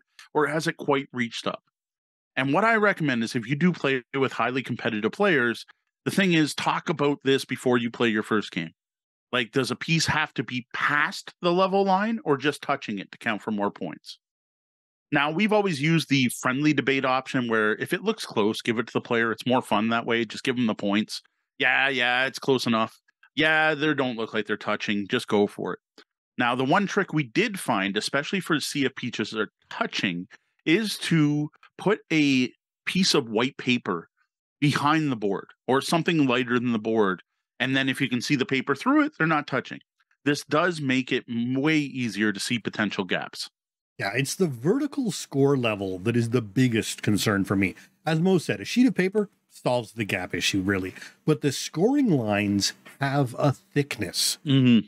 We have already seen cases where pieces are clearly on the line, but don't extend above the line, but they're on the line, inside that thickness.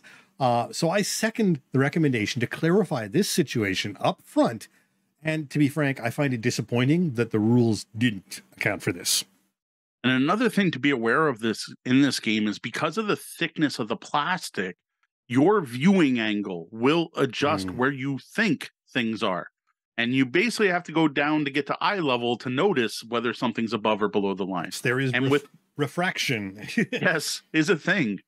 With playing with 4 players of different heights, it was shocking to see how different, say, Kat viewed the world than I did when playing Drop It. Overall, I loved Drop It when I played it back in 2018, and I love it just as much, if not more now. Back when I first played, I didn't know there were variant rules. I didn't know there were Joker tiles. I didn't even know that was a thing. And I gotta say, the best way to play at this point, as far as I'm concerned, is 4 players with the Jokers. Though I also dig the fact that we can play with more to 4 by breaking into teams, which is going to make this game fantastic for public play events, as it already has the table presence to draw in the, oh, what are you doing crowd? And be able to say, well, why don't you join Sean's team? You get the next drop is going to be awesome for getting people involved. Now, one note about 3 players. Since you're separating that 4th color into 3 separate sets, not everyone gets the same shapes. Yes. This could potentially be a problem if people have favorite shapes or see some advantage with shape X over shape Y. I would personally avoid 3-player games with those highly competitive types for that reason. That, or possibly throw in a drafting mechanic where players pick which of those shapes or something. So at least it's in their hands and not an arbitrary, the rule book says take these shapes. Right. Now, due to the amount of depth in this game, I actually think Drop It is going to appeal to a wide range of gamers despite its toy-like look. There are some really solid decision points in this game, and there is skill required to play well. And unlike many dexterity games, that skill is not much more about choosing the right piece than performing the physical act of dropping well. Yeah, initial rotation angle, position, shape, color, and then potentially force and spin are all player controllable aspects, which interact with the board setup and previous objects in fun and interesting ways. So I will recommend do not take a small disc and flick it from the top. The game's not designed to handle that well. Though there's nothing in the rules that says you can't. It was also later in the game when you did that, so there was yes, it was less room for it to go. Yes, we had an interesting thing happen. I wish someone had got it on video. Maybe I'd be TikTok famous at this point. Now, everyone I've shown this game to has loved it. I have not seen anyone disappointed or not enjoy this game, and I don't expect that to change. This is also a fantastic game for playing in public. This is going to catch people's attention. This is going to draw a crowd. I can already hear strangers saying, "What's this? What are you doing? What are you trying to?" Oh, so you're trying to, like, I can hear those conversations happening. Now, while in some ways, as it says, like Go Cuckoo as a fun game for all ages, but I would say Drop It is actually more accessible. The steady hands and dexterity aren't as big a requirement. If you're able to pick up a shape, then you can play Drop It. Yeah. This is why I think even younger kids could play this. And man, talk about a learning tool for learning shapes and colors. And matching shapes. Like I honestly, like, I think we would have been playing this with our kids probably as young as we played games with them. Pair up with a parent so you can go, no, why wouldn't you want to choose that one? Well, you don't want to touch that one. The other thing is, I think heavy gamers should give this game a shot due to that the logic required, the actual strategy of what do I play next, and I don't want to use that word. Stabbing your opponents in the back and taking that move to prevent them from playing, and noticing, oh, Sean has squares left and it's yellow, and look what's on that edge. I'm gonna just drop a square over here. It'll get me 3, but it'll make sure he gets none. Yeah. So once you allow for the rules, as we mentioned above, I would say this game can really scale with competitiveness. There are so many variables you can consider, or you can just grab a piece, check the colors and shapes, drop it in. And even if you play this game 10 times in a row, you're still going to take a turn where you drop a triangle on a triangle because you didn't notice. I am personally super happy to have a copy of Drop It in my collection. I expect this game to get a lot of play in the coming years. Just kind of wish I'd picked it up earlier. Well, that's it for our look at Drop It, a unique dexterity game that requires more skill than you would think, and not in the physical dexterity way most games like this do. Yeah. I hope you enjoyed this review. I welcome you to also check out the written version over at tabletopbellhop.com. Welcome to our review of Thrones of Valeria, a modern trick-taking card game for up to 6 players. Before we get too far in, we need to take a moment to thank Daily Magic Games for sending us review copies of their new small box Valeria games, including this one. Thrones of Valeria was designed by Matt Jacobs and features artwork from the awesome Miko. This game, along with 2 other small box Valeria games, as Sean just mentioned, were funded on Kickstarter and published by Daily Magic Games in 2022. Now, at this point, some people did get their games by the end of 2022, but it should be hitting retail stores now, with most backers already received their copy, if not all of them. I was not a backer, so I can't see the exact fulfillment, but I know most people have gotten their games.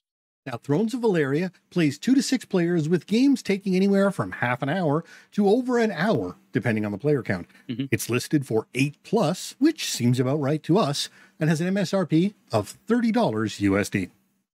Now, Throne of Valeria is a 2 to 6 player, potentially team-based, 2-round trick-taking card game. Unique twists on trick-taking mechanics include ranked suits, where the rank can change mid-hand, 3 ranked jester cards, which can act as either the highest or lowest cards, unique card abilities for every card value, and a victory condition based on gold collected and not tricks won or lost.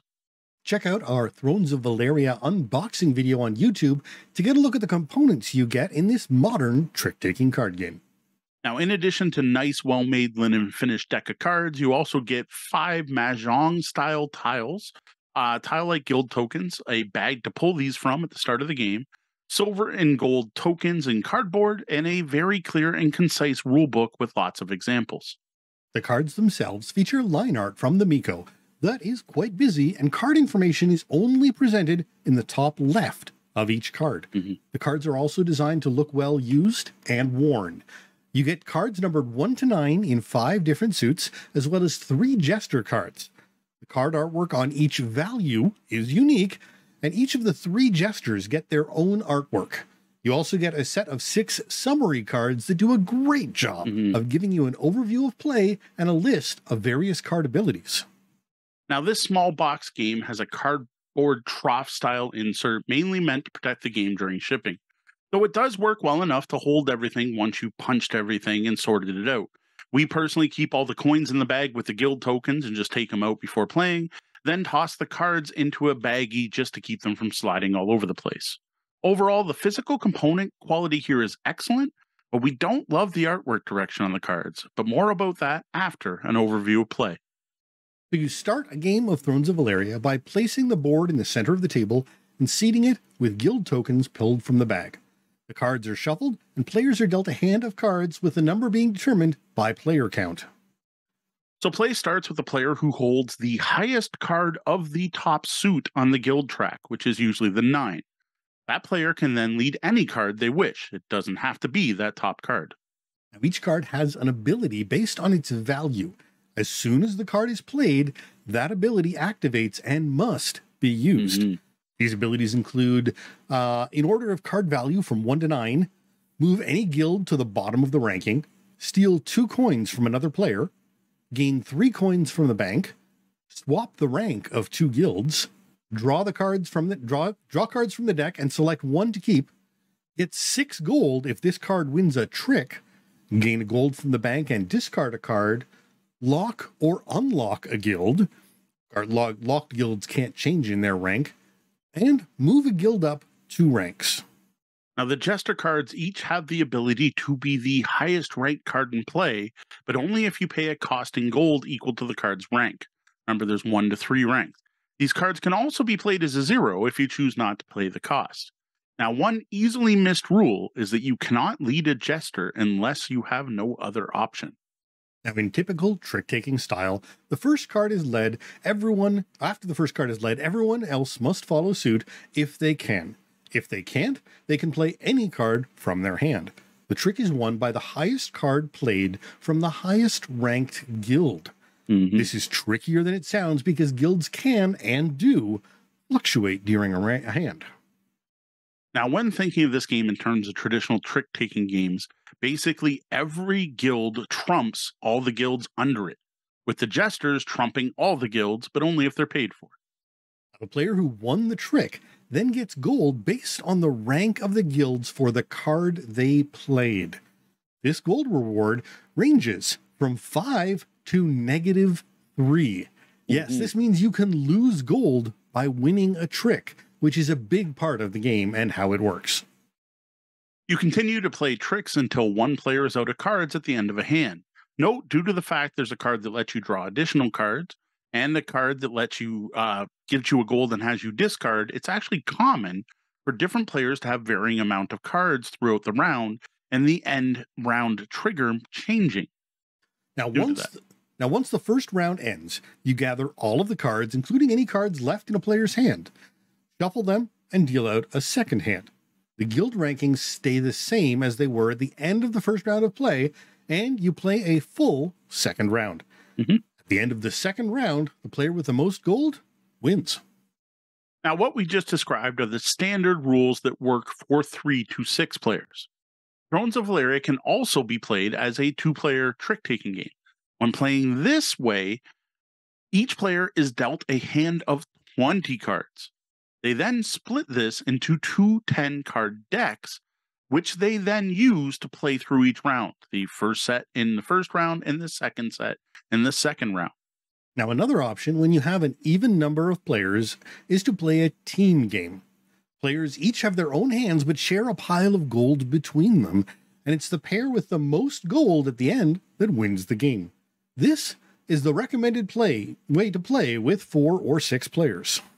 Now, that's what the rulebook recommends, but it's also what I personally would recommend, having played a number of rounds of the standard game at different player counts and also trying the game team-based. Team-based, to me, is the way to go if you can. Now, it sounds like we're on to some final thoughts on Thrones of Valeria. So trick-taking games are a part of growing up in southwestern Ontario. I've been playing some form of trick-taking card game for as long as I can remember. Heck, right now, my mom is at a euchre club, currently playing a trick-taking card game for money. Around these parts, trick-taking is just ubiquitous. So especially in French communities, often people grew up playing these games with family, found communities at school to play them with, and grew up playing them at local places like churches or community halls. Yeah, it's pretty easy to say that most people around here, including us, are trick-taking fans, as are the people who we played this game with. Frankly, it would be pretty hard to find people who enjoyed games but didn't enjoy trick-taking games in these parts. Yeah, I actually don't know anyone offhand who doesn't enjoy trick-taking. So the big thing here, though, is what's different, what sets us apart. So Thrones of Valeria introduces a number of new things to trick-taking, which actually can be a bit much for someone who's only used to traditional playing cards. The biggest adjustment I found was the fact that the suits have ranks and those ranks change, and that determines what card beats another card. This concept can be hard to remember even after multiple plays, and even now, we often have a surprised player at the table who thought they took a trick but didn't because the rank shifted, or totally thought someone else was taking a trick, but now they have to take it because, they used an assassin, which actually put the rank of their assassin above the thing they assassinated, so they ended up taking a trick. The thing is, though, once you've figured out this ranking system and its impact on play, it really does shine and leads to some really interesting hands. It honestly might be easier if you didn't have preconceived ideas about Trump and suits going in, as you wouldn't have to mentally shift from a fixed to a more changing Trump concept. I think there's a reason this game specifically avoided the use of the term Trump, so that they're not getting people stuck in that euchre, these cards are higher than these cards all the time kind of thought. And then, the lead suit is automatically the Trump and stuff like that. Now, another big change, which is tied to this, is the card abilities. These are pretty quick to pick up. The iconography on the cards does a good job of reminding you what each card does. And it didn't take us many games before we could all leave the reference cards in the box, and everyone had pretty much internalized what the cards do. For example, writing this review, I was able to note down the full list of what everything did without having to check the card to make sure I was right. Now, while some reference cards of late have been wanting, these were certainly not. They were clear, concise, and really helped as you were slowly learning and memorizing the cards. Now, I will admit, everyone I've taught the game does use the cards a lot when they first start off. Now, the final change in this compared to any other trick-taking game I've ever played, including modern and old ones, is that victory condition of having the most gold. Due to the fact that winning a trick could actually mean losing points rather than gaining them, means you aren't playing to win every trick, which can be quite the adjustment for traditional card game players. I personally love this aspect of the game. And I've also been told that it is possible to win this game without taking a single trick. So I've yet to see that in any of our games. I really dug this change, though it can be easy to forget in the heat of the moment. With so much going on, just trying to get in there and win tricks, you might be better casting off on. Yeah. Now, mechanically, Thrones of Valeria takes a bit to learn, but it's extremely enjoyable once you do. And a bit doesn't mean 5 plays like some other games we've reviewed in the past where it takes a level of system mastery. It just takes a couple rounds to get into the differences here from other trick-taking games. Now, each of the changes I just mentioned synchronize to make a fascinating game of cards with a nice short playing time that's just short enough that players are often begging to play a second round. Now, that I said mechanically there for a reason, because we have found some issues with the physical aspects of the game. There are some graphic design choices made here for the final production copy of the game that honestly just don't make a lot of sense. Indeed, and this is made more frustrating by how good the game is to play. Mm-hmm. In some cases, you need to push past these issues to thoroughly enjoy the game. Now, the first thing and the biggest thing that I noticed right when unboxing the game, being a longtime card player, is the information on the cards isn't flipped. I Why when you make a game, especially when you're going with a trick-taking game based on traditional cards, you didn't make it flippable?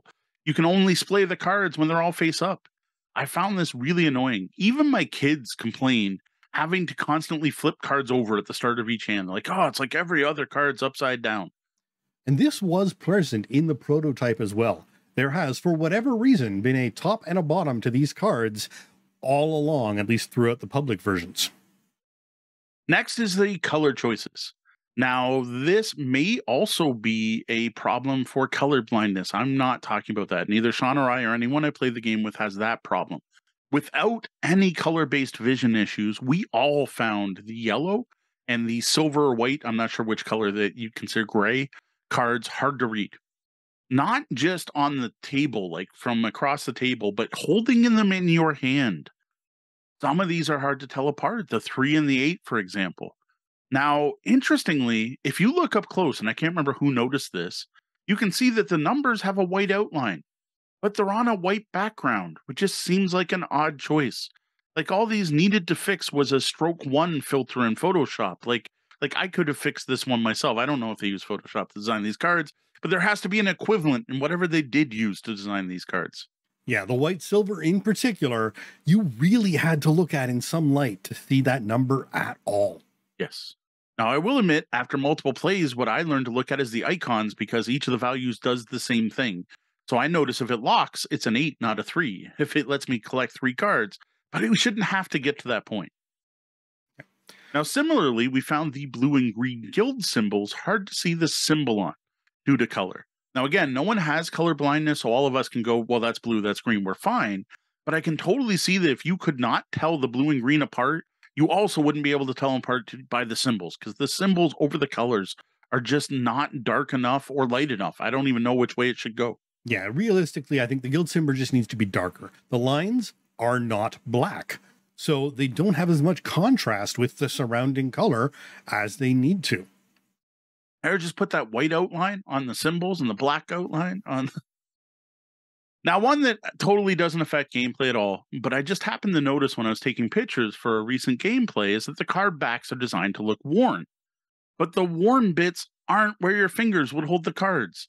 And it honestly, to me, looks like they printed the card backs upside down. This was something I hadn't noticed at all, and is perhaps the least problematic of the issues, as it in no way impacts card play, except that it might push you towards picking up your cards the wrong way when looking at them face down. That's true. Because there is a top and a bottom, if you look at it and think, oh, that's the bottom of the card, and pick it up and hold it that way, it's going to be upside down for you. Maybe that's my kid's problem. I have to teach them how to pick the cards up from the backs, and it might be better. Now, sticking with that whole worn card look, this is also a problem on the front of the cards. The problem here is the cards look dirty. They look like they need to be wiped down with a damp cloth or something. Now, this one didn't bother me as much, except for the fact that that color of background didn't go well with some of the colors of the fonts. But Sean actually found this bothered you well, like you found this bothered you while you were playing the game. Yeah, I don't know if I have some sort of compulsion that I wasn't aware of, but I found it wildly distracting.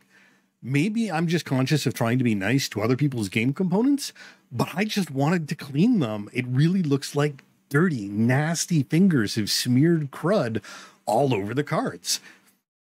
Maybe we finally found a game where you might as well use those Cheetos because the cards are already look kind of nasty. I don't know. Now, my final issue is the artwork itself. And this one, honestly, has been mixed. Some players dig it, some don't like it. I just think it's an interesting choice. I think it looks very unique, though, compared to other Valeria games. And I probably wouldn't have as much of a concern with it, or I'd like it more if I hadn't seen the prototype on the Kickstarter. Because the prototype artwork is full color Miko art that looks like what we've seen in previous Valeria games, especially going all the way back to Card Kingdoms. That's what's there. These, though, look very stylistic, very angled line drawings with splashes of color, which is not what I expect from a Valeria game. Now, while I do quite like the art, it doesn't say Valeria. It's beautiful, as we would expect from the Miko, but it's not what I expect from a Valeria game. Mhm. And we've played quite a few of those, I think most will admit. Now, as Mo mentioned, having seen the prototype art on Board Game Geek, it looks very much like a Valeria game and would have gone a long way to making this game feel like it was part of the Valeria world.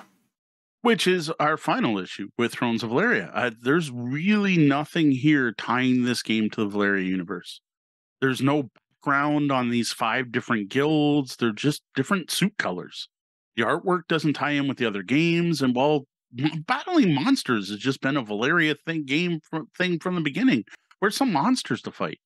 Like, of all these new small box Valeria games, this one feels the least Valeria-like.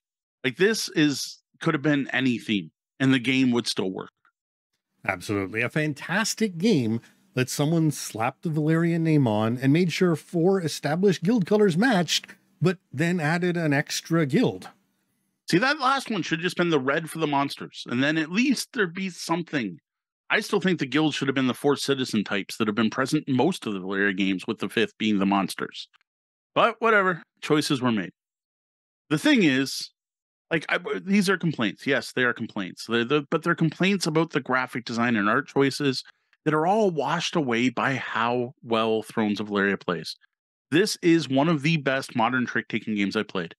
Everyone from my youngest daughter to her grandmother have enjoyed playing it. It was a hit with my usual game group as well as my family. I can 100% live with the dirt. It really is that good of a trick-taking game. Now, my favorite way to play Thrones of Valeria is the team-based version. This method of play helps negate any bad hand problems while adding that uninteresting level of player interaction that you can't find without playing with a teammate. This is what switches this from a good, possibly even great, to an even better trick-taking game. So some people may find the mitigation of problems to soften the game a bit too much, while I think for euchre players in particular, it's a very familiar concept. Yeah, it does. It makes the game feel, I don't know, more rewarding in a way, and more, we did it together. It's, again, euchre versus hearts, for example, for 2 traditional card games. Now, my least favorite way to play is the 2-player game. So I can totally see how this could appeal to some gamers. 2-player Thrones of Valeria is super strategic, as you have to select both your hands for both rounds of play before you start. The only thing you get to see is those guild ranks. In this version, all but 8 cards start in play, which makes this a dream for the card counters out there. Personally, I have a hard time enough trying to remember what I played the first round of a hand, the first trick in a given round, let alone remembering what the 10 cards I put aside for next round were, let alone what must be left in my opponent's hand. Like, by the time you get to that, 3 cards left in the 4th round, I have no clue what anyone has except for those cards in my hand. Yeah, I accept that some publishers are going to try and maximize player counts for all games now, but sometimes it's too much of a stretch. There are trick-taking games out there specifically designed for 2 players. Mm-hmm. We've reviewed them. We like them. I don't need another one shoehorned in. I gotta say, this does feel like those other games in a way because it plays so different from the base game. I almost wonder if they could have sold it as a standalone 2-player game. Now, the other thing is Thrones of Valeria does work well 3 to 6 players with the standard rules. I have no problem playing with them, but I just found that once I tried it with teams, I'm like, oh, I'd prefer not to play with teams. If teams is an option, I'm going to play with teams. If you enjoy trick-taking games at all, you need to pick up Thrones of Valeria. I don't even think you need to try it. You don't have to play it anywhere. I don't know if there's like a tabletop simulator you can try. You don't need to. Just go buy it. If you like trick-taking games, specifically euchre, if you like the euchre team-based play, go get this game. This is a fantastic modern take on classic trick-taking mechanics with some fascinating twists. So the only caveat being if you have vision or color blindness issues. Check a copy in advance before purchasing, because that could be one deal breaker here for some people, and that is its accessibility. Now, if trick-taking isn't your jam, you probably haven't listened this long, but I'm not sure if there's anything groundbreaking enough here to win you over. Yes, it's doing some new stuff, but it's still a trick-taking game. So it might be worth giving a shot if you like games with more strategy and tactics. There is more of that going on here. You might even have fun trying to be that first person who wins without taking any tricks. There is no shoot the moon rule for that. If you can get through, like, it's not like hearts where if take all of the bad suit, or is that spades? That's hearts, right? If you take all the hearts, you gain points instead of losing them. Now, where I think this game is going to be a hidden gem is the deep thinking 2-player abstract strategy players. Because playing Thrones of Valeria 2-player feels like a chess match, trying to outthink your opponent, using knowledge of what cards you've seen to predict what your opponent will play. I know a couple of local gamers I think will adore this as a 2-player experience. And if that's your jam, you may just be in luck. Personally, I'll be sticking with 4 or 6 team games. Unless we can only get 3 or 5 players, then I'm happy to play a standard game. Well, that wraps up our review of Thrones of Valeria. If you have played this game or pick it up later, please stop by and let us know what you thought. And now the Bellhop's Tabletop, where we look back at the games we played since last episode. We might have to end the episode here because Mo just broke. Mo just crashed. Oh, I don't even know I drank some water in between my coffees. Like, wow, that was bleh. I would say the word scramble thing, but that's another podcaster's meme. All right, starting off, smash up Disney with the girls. 3 players, just me and the girls. First time playing any smash up game for them. Gwen loved it. She loved the options. She loved the trying to puzzle out the card combos. And there was an awesome progression of her going, these decks suck together. Why did I pick these? I thought this one was supposed to be easy to, I totally see how these decks could work together. And man, I want to play again with the same decks because I think I found some cool things to do. The problem is my daughter is very analytical, which I appreciate. And it's partly why she's got great grades and other things like that, which is great. But she takes so long to play games. I have complained about her AP before. I have never seen AP to the level she displayed while trying to play Smash Up. And she had not gotten to the moment, and I didn't even want to mention it to her, where she was even considering what other cards players had. Just trying to figure out her hand of cards and how her deck worked took way too long. Now, the problem with that was my youngest daughter got bored. And despite prodding and pushing and whatever, I think there was a glimmer of hope for Genevieve where she pulled off a couple combos and was proud of herself, and she was really digging the Disney and the art, and she was noticing how the powers were thematic to the movies. Like, I think there was a chance that she may have loved this game, but the AP just crushed her. Like I can't blame her. I was playing patient dad, but getting very frustrated. Yeah, this is tough because you don't want to quash the instinct to plan and analyze and think. Yeah. You never want to, push the girl narrative, any of the, Pink's got a great song, Stupid Girls. You never want to do that. You never want to push anyone in that direction. You want to encourage the deep thought, but at the same time, there is a time and a place. And I suspect that the better option in your case, aside from maybe just sitting down and having a chat away from board games, well, we've done that part, may just be a timer. Now, it can't be a short timer. You have to give her enough time to at least analyze things to some degree, but stop it from getting to the point where everyone just wants to go and have coffee and popcorn and come back later to see if it's their turn yet. And what it was, too, is it was bad enough that it was leading to other players having AP because they would forget what they were planning on doing. And she's also bad for the not planning on her turn because things will change. And I'm like, no, you need to come up with a plan. And then if things change it. You can't sit there and go, well, what card she plays may change my whole thing. Well, there's also a chance it won't. Right. And I was trying to get that across to her. I don't know. It's difficult. Like we've had conversations like Deanna likes to analyze and will use AP. And that's why she loves playing on Board Game Arena is she can take 4 hours to plan out her move if she wants. And she likes that. But she fully understands that when playing with other people, eventually you give yourself so much time, and when it looks like people are getting impatient, you make the best move you've come up with at that point. And we're trying to get her to find that balance of, but she's like, but I know it's not the best move. There's probably something better and I'm missing it and I need to figure that out.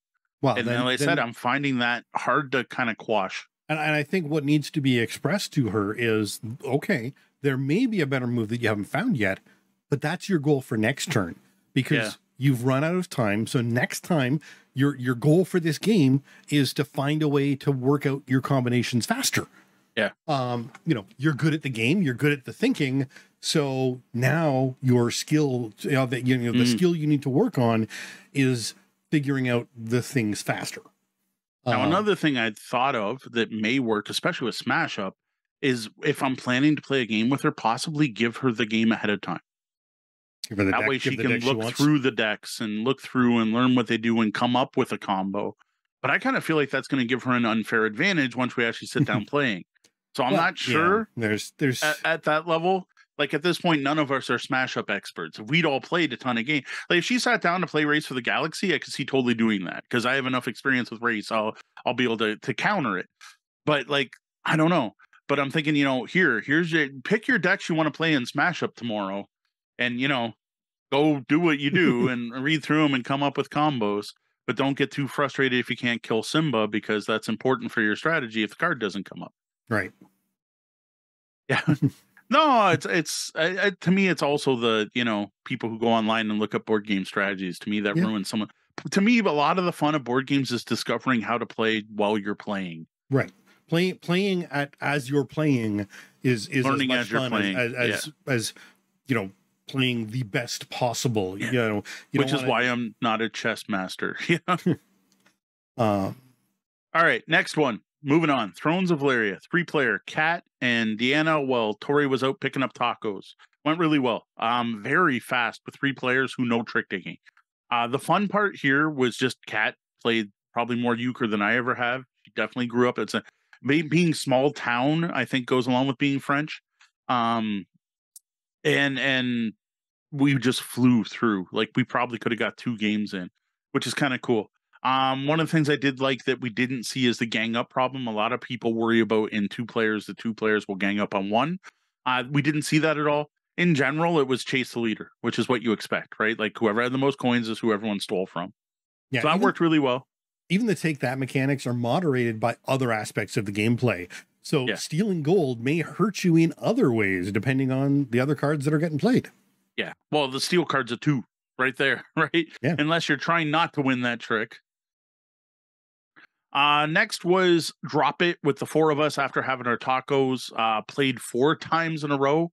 Tori loved it. I think he would have played more. I think we probably could have just played Drop It all night. Still really digging this one, but you just heard all about that in our review. Yeah, Tori just loves the Thinky Decks games. He does. Yep. Next was Dice Kingdoms of Valeria. It was the first time playing with Tori and Kat, and they loved it. Kat in particular is like, this is a great game. I am really having fun playing this. But then what happened the next day kind of invalidated that whole play. More on that in a bit. Yeah, we had a play the other day, and that we loved, and again, we loved it, but it was the wrong game. Yep. Next, we were looking for lighter stuff. We were having some beers that night.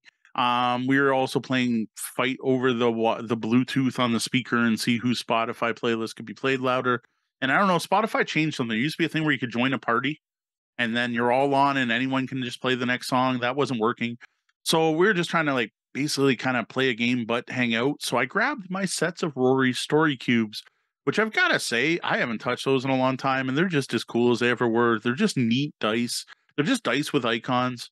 We played one of the super basic games where you roll 9 dice and you pick 3 dice from different sets. Like at most 3 dice. I own 3 sets. We mixed the 3. We picked 3 dice from each set. Rolled them and then told the story using all the cubes. 2 various success, I guess we'll go with. It was fun. We only played the 1 round, but you know what? I haven't broken them out in a long time, and it was fun to see them get used. It is a great choice for certain levels of inebriation. Yeah. Next, we played For the Queen. This one I messed up. Don't put the Queen too early. I'd still love For the Queen. I mainly broke it out due to a previous good experience where alcohol was involved and wondering mainly if Tori remembered how to play. And we did get the very rewarding moment where Tori, I'm pretty sure, legitimately wasn't trying to make a joke going to Cat. So that was kind of awesome. The thing is, we put the queen too early, which I didn't realize how much this would mess with the game. Like, I wrapped that up and I'm like, do you offend the queen? And I'm like, I don't even know who I am or why I care. Like the only thing I know is I love the queen, and I answered a couple questions that were like, who did you bring along to hurt the queen? Which I picked Tori. But like, I had no clue who I was. And one of the things I love about that game is that despite the fact you don't have a character sheet or stats, by the end of the game, I've always felt like I was someone. I discovered who I was through playing, and who I was as a character, not who I was as Mo, because I'm not answering the questions as if it was me. And that just didn't happen at all. And that actually kind of ruined the game. I'm like, man, okay, I gotta not put the card too early. Like, go for at least half the deck, I'm thinking. Fair. The other thing we saw was Tori basically play the same character, which I'm just starting to worry that Tori may be the same character every time we play. Although maybe only drunk Tori plays the same character. Yeah, I'm honestly trying to decide if I want to start off Friday night with a sober game of that just to see how it goes. It's in my list of maybes. Next was Sunday night, more Thrones of Valeria. This time it was with the kids and my mother-in-law, who loved it, which I expected. I fully expected my mother-in-law to love this game. She actually owns our copy of Macaron because she enjoyed it more than us, being a big trick-taking fan. She adored this. The kids are both really smitten with this one. You played the first game with them, yep, which is great to see. Like my kids are totally into it. Played great at 5 players, no problem whatsoever. So yeah, it's such a solid game. If only it had something to do with Valeria. Now, I did some research today. While they have guilds in both Villages of Valeria and Guild Academies of Valeria, both of those only have 4 guilds, not 5. Okay. Now, I'm sure that somewhere there is someone who is the keeper of Valeria lore, and they can explain to me that because of this thing over here and these things over here, it all makes perfect sense, and you're determining the fate of the kingdom with this game. But to everyone else in the world, this is just a great game despite the very pasted-on theme. Here's why I hope some of our chat room would have stuck around, because maybe we got an answer. So I never actually read the theme out to anyone. So what the theme actually is of this card game is back when Valeria wasn't even a kingdom yet, there were 5 great houses who were constantly fighting and backstabbing and assassinating each other, in the fact that one would rise to prominence and rule the land temporarily until the next house managed to do the right machinations to become ruler of the land. Well, this game evolved from that power struggle as a game played by the common people with standard cards who like to get a taste of the antics of the nobility. This is a tavern game played for fun and money by the citizens of Valeria based on ancient concepts when the kingdom was founded. But it's interesting because they actually have used the guild colors. So the colors in this game are the 4 guild colors from all the other Valeria games. But I thought maybe because it was set before the other ones, it was excused, because I don't know. Maybe one of the guilds was wiped out and there's 4 left. They talk about the Shadows, the Guild of Shadows, which isn't, I don't think, a playable guild in any of the other games, which is, I think, the extra guild in the game. But again, this is where that, there's a lore keeper somewhere who understands this, and nobody else does. I said there is a blurb on the front of all these that says something like where this fits in or something. Yeah, because I story did read the rules on this so that I could get the flavor and try and match it up. Because I then went and read the Villages of Valeria expansion and the Guild Academies of Valeria, which, to be fair, I think I want. All right, next was Dice Kingdoms of Valeria, 4-player. One of the kids, Brenda, Deanna, and I. Going great. We're all having fun. Everyone's digging it. Brenda's really enjoying it. Genevieve's got it. Like, the first few rounds, she had to have some, but she's nailing the combos. And then Deanna's taking some pictures for our review, right? So she's got her camera. We're all kind of paused, and I'm just kind of fiddling around, and I'm looking at there's a deck of cards I've never used because I haven't tried the game solo. And they're in there in their events. And every time you roll doubles, you're going to draw one of these cards and something happens. Well, I happen to know that deck of cards is in like a plastic sleeve and it's upside down. And the card that's showing isn't an event. It's like a reference card. I'm like, oh, this game has reference cards. Why wasn't I using those? I totally should have handed those out when I'm teaching this game, though I'm now leery of doing that because of Dolce. But these look pretty good. So I open it up and I'm looking at it. I'm like, man, these are actually really good. It tells you what every symbol means and what you do. But then I notice a rule that we somehow missed. And this is my fault because I'm the one that taught the game. No one else read the rule book, where it says you pick one of the dice and take an action, then pass the dice to the next player. Well, when we were playing, we were rolling all 6 dice and we were using all 6 dice, which I got to say was interesting. Like there were still interesting decision points, especially on what to use your blue on. And I've got to say with this variant, the blue die is not nearly as big a deal as before because you're like, you use it or you don't every time, which makes those blue circled domains not quite as powerful. But I totally messed it. We played wrong, like very game changing. The fundamentals of gameplay were played wrong. Like this is, we always say the Bellhop's law is the first game you play of any game is played extreme, whether you realize it or not. Well, the first 3 games we played of this were extreme in such a way that I don't want to, like, I almost want to remove my logged plays from Board Game Geek because they don't count. Yeah, this was tough. And we can't say the rules are wrong, though. Nope. Having read the rule book myself, I can say they could have been a bit more clear. Yeah. Similar to how the how to play video we watched, if you already had the wrong idea from reading the rules, did nothing to dispel that incorrect idea. Yeah, because the way the video does it is like, okay, and here are the actions you can take, and explains each die in order, which makes you think you played through each die in order, which is not the case. The video does not say pick one. It just explains all the options. Exactly. Which, again, I'm not blaming Glenn with the video we watched. No, again, I was hoping he was going to be in here. But I totally meant, I watched the video. I read the rules. This is what I do. Okay, my usual game prep for we're going to have a game night on the weekend with a brand new game is I sit down and I read the rules on some off night. Currently, Deanna plays Dragon Quest while I read rule books. And I drink coffee or whatever. And then later when we're going to play, that's when I pull out a video. Because I've already read the rules. I've kind of internalized it, but just kind of the reminder. Plus, it's the get to see the components. So hopefully it solidifies in my head. What I should do is read the rules with the components out on my game table. I realize that's a better way to do this, but usually the game table is still dirty from last week and I haven't cleaned up, or I don't want to go sit it by myself at the game table going through games, which is part of why I don't play solo games.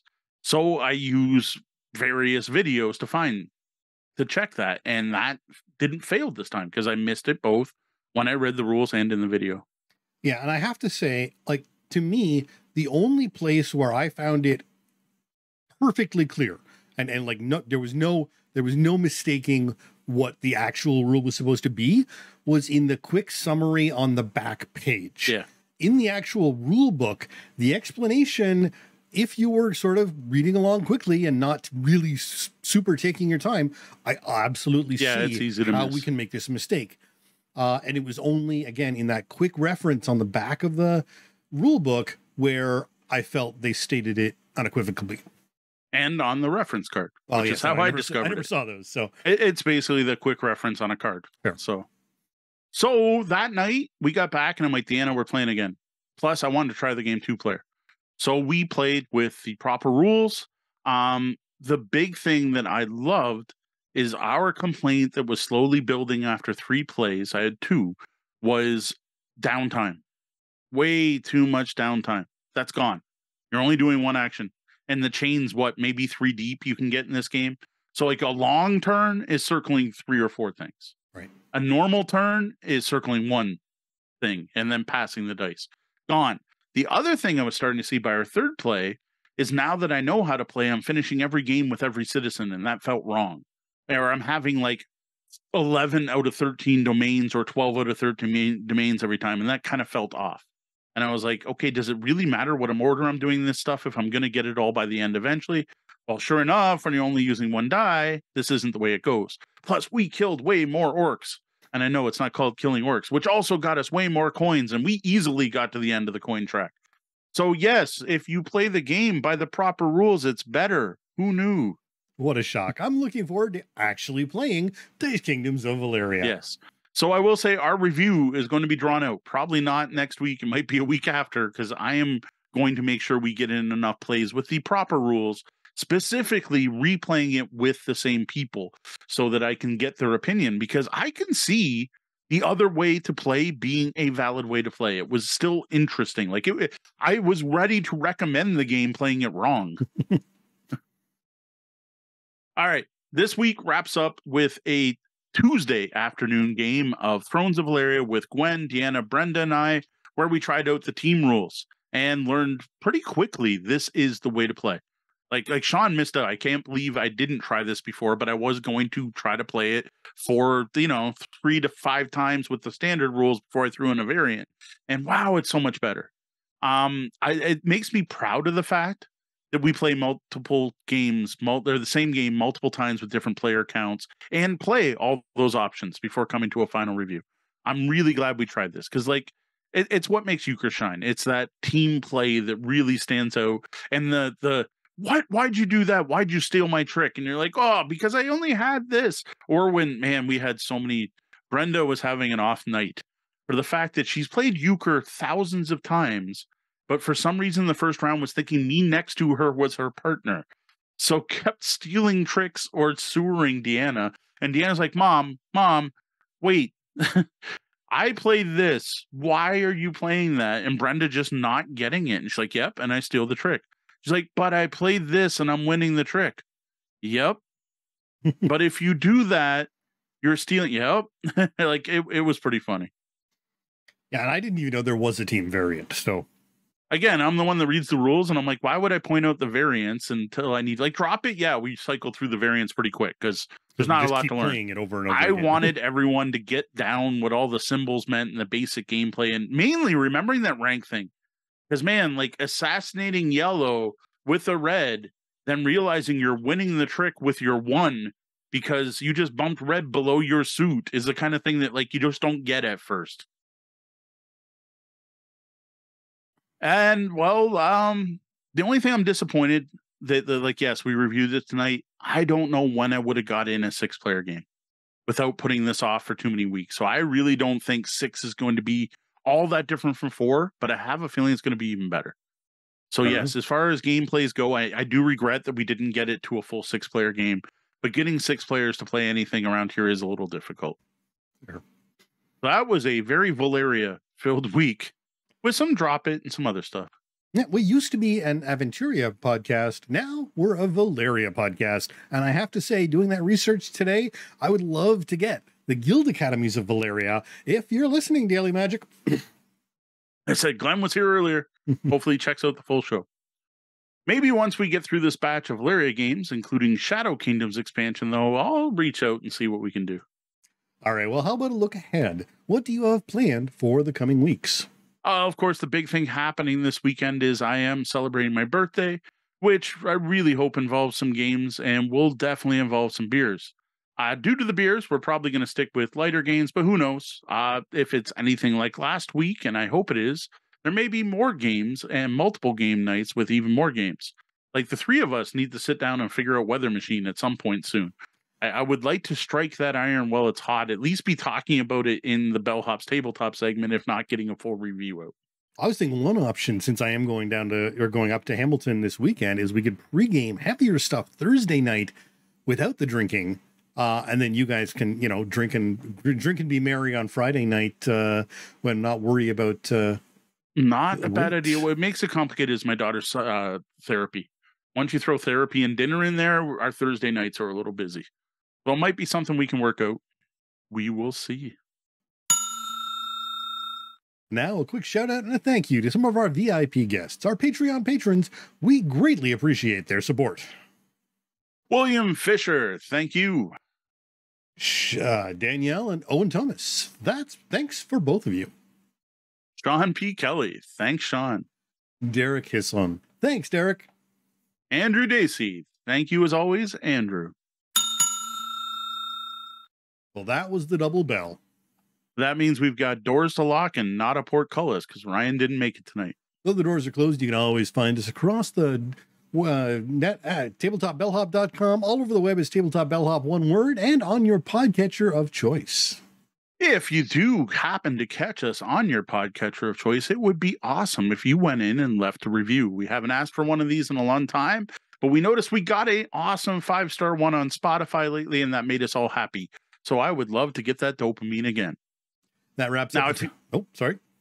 If you dig what we've been doing, it would also be awesome if you stop by our Patreon at patreon.com/tabletop bellhop and tipped your bellhop. This week, I sent out 4 hours of bonus audio. So, well, that wraps up the time we have for the show tonight. Thank you, lobbyists, for joining us. You are welcome to stick around in our penthouse suite for the after show, but no unboxings tonight. No, I have an unboxing. What are you talking about? Oh, I didn't know. Big unboxing. Oh, okay. A gift from a fan. Ooh. For the Tabletop Bellhop Gaming Podcast, I'm Sean. And I'm Mo. Thank you. And game on.